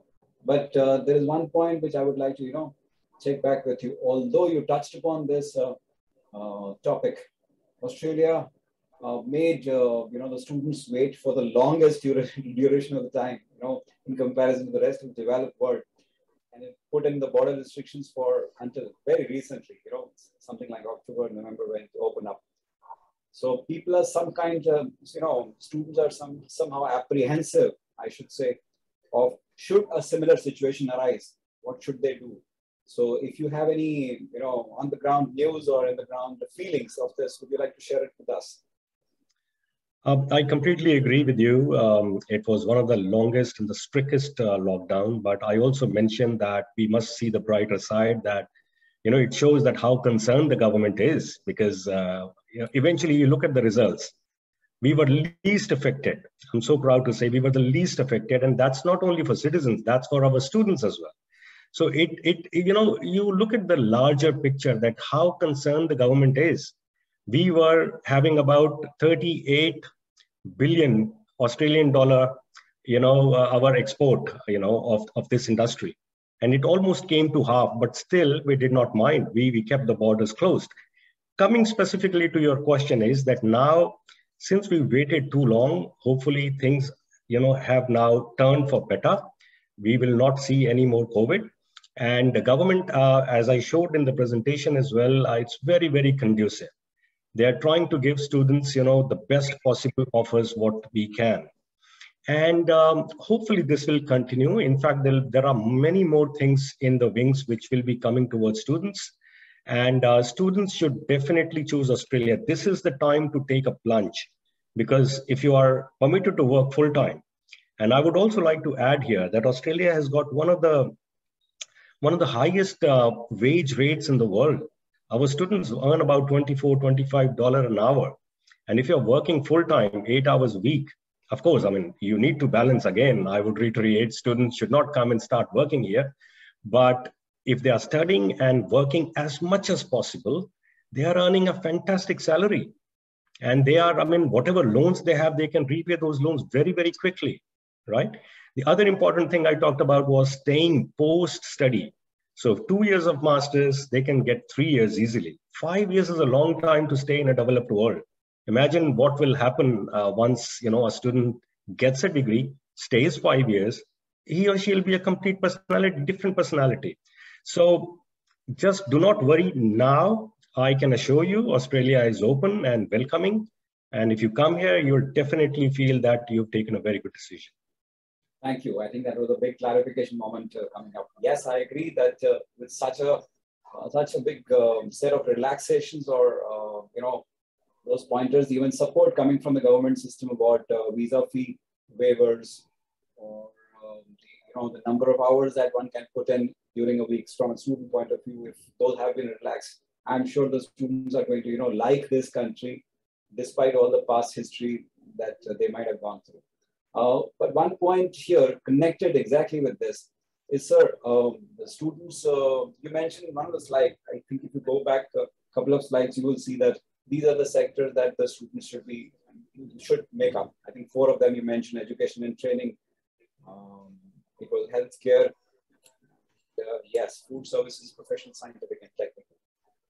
Yeah. Would there be any sectors that you recommend for students to take up, or the programs to take up at bachelor's or at master's level, that you feel should now be, they are more, the students should be able to, do very well, with or without COVID? Sure, yes. If we look at the history of students coming to Australia, generally students come for IT, engineering, and business administration. These are very, very strong areas for Australia, in particular from India. So that has been the history. But I would, as the chart is there in front of you, healthcare is a very, very important sector here in Australia. And we spend a lot of our GDP amount to healthcare sector as well. So starting from nursing is a very important program. Allied healthcare, courses, even short-term courses are in great demand. Hospital management is another program which is very, very important, and which actually has got these programs lead to PR, permanent resident visa, which is very, very important for our students, especially in South Asia. Students will always try to link their education to permanent visa pathway. So these programs, if diligently planned, I'd like to give you an example here. For example, nursing in Australia, in India, What people do in some of the agents also, if they are not very aware, what they do is they get some credits or RPL, recognition of prior learning to nursing students. They get 1 or 1.5 years off in some Australian university, and students again start nursing all over again. And the nursing fees, it's quite steep. Plus, you need to get 7 band each for nursing education. So that becomes very tough. What you can do instead is that after your nursing program in India, because nursing is nursing and your nursing or our nursing is the same, all you need to get is an equivalence. So after your nursing, you get admission to some program like hospital management, right? And you get into Australia, get a 2-year program, you get 3 years post-study stay as well, start working, start improving your IELTS training. If you're living in Australia for 5 years, I'm sure if you are at a 6 band, you will easily get to 7, because that's what Australia is. You get exposure. So not only you have got your Indian, your nursing degree, you've got additional master's degree, and in the meantime, you've improved your English qualifications. And only you need to do is to get an equivalence of your Indian nursing to Australian nursing and get into nursing sector. Plus, if you've got your hospital management, masters as well, you will probably get a nursing manager's position rather than just a nurse. So these are some things which you need to go deep into. People in education, they need to understand that how things work in a country and how to get advantage of the government policies. What are the requirements here? So this is one area. I've given you an example, and I'm sure there are many in education and training as well. B.Ed. There are so many, hundreds of thousands B.Ed, degree holders in India. You don't need to get another teaching degree in Australia. So you come here and you join, for example, a master's in e-learning or something. Get a 2-year master's, again, the same route, and then you improve your English, you get 7 band each, you get a, qualification assessed by a teaching state, and then you become a teacher here. So these are some ways we have to go deep and understand, but as you can see, all of those 4 sectors are having double-digit growth. Education, training, accommodation, food services, healthcare, and professional, scientific, and technical. This includes all those engineers and MBAs, etc. That has always been there. I think you've given us very quick and wonderful ideas for business stakeholders. In fact, that is what this forum was expected to do. And you touched upon those topics wonderfully. Thank you so much, Dr. Singh, for coming over on this forum and guiding us about how Australia will be in the near and far future. At least that's what is the outlook for now. Thank you so much for coming online. It is pretty late in the night for you, and a special thank you to take out a personal time off on a weekend or otherwise and coming over this. Okay. Pleasure is mine. Thank you very much. Thank you so much. Thank you so much. Okay. Goodbye. Bye. So, hi friends. I would like to thank all of you and all 4 country experts who came today to address you on their countries. That was Australia, Ireland, Singapore, and Spain.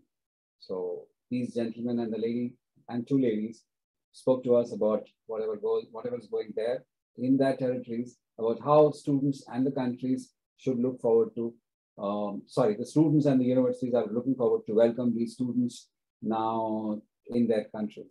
So let me summarize that for you now. To begin with, let me begin with Australia as the first one on my side.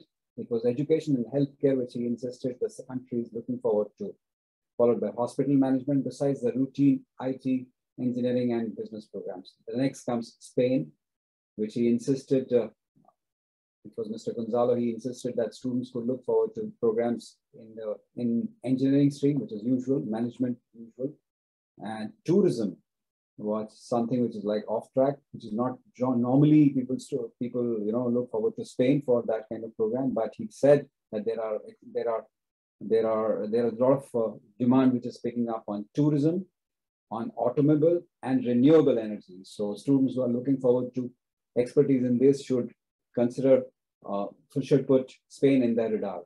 Next comes Ireland. Of course, it begins with the STEM programs as the number one, shortage of skills for Ireland as a territory, followed by construction, then comes business, then comes health, and last is transport and logistics. And finally, it is Singapore. So when I say Singapore, it means healthcare, cybersecurity, and data sciences. She insisted that one should look forward to. So having summarized this session for you, my dear friends, I would like to conclude this program for today. And I really look forward to you being with us for many more such videos or many more such live sessions that we intend to do in the near and far future. So be with us, keep following us on our YouTube channel and Facebook page. And we really look forward to being with you some next time. Thank you so much. You take good care of yourself. Namaskar.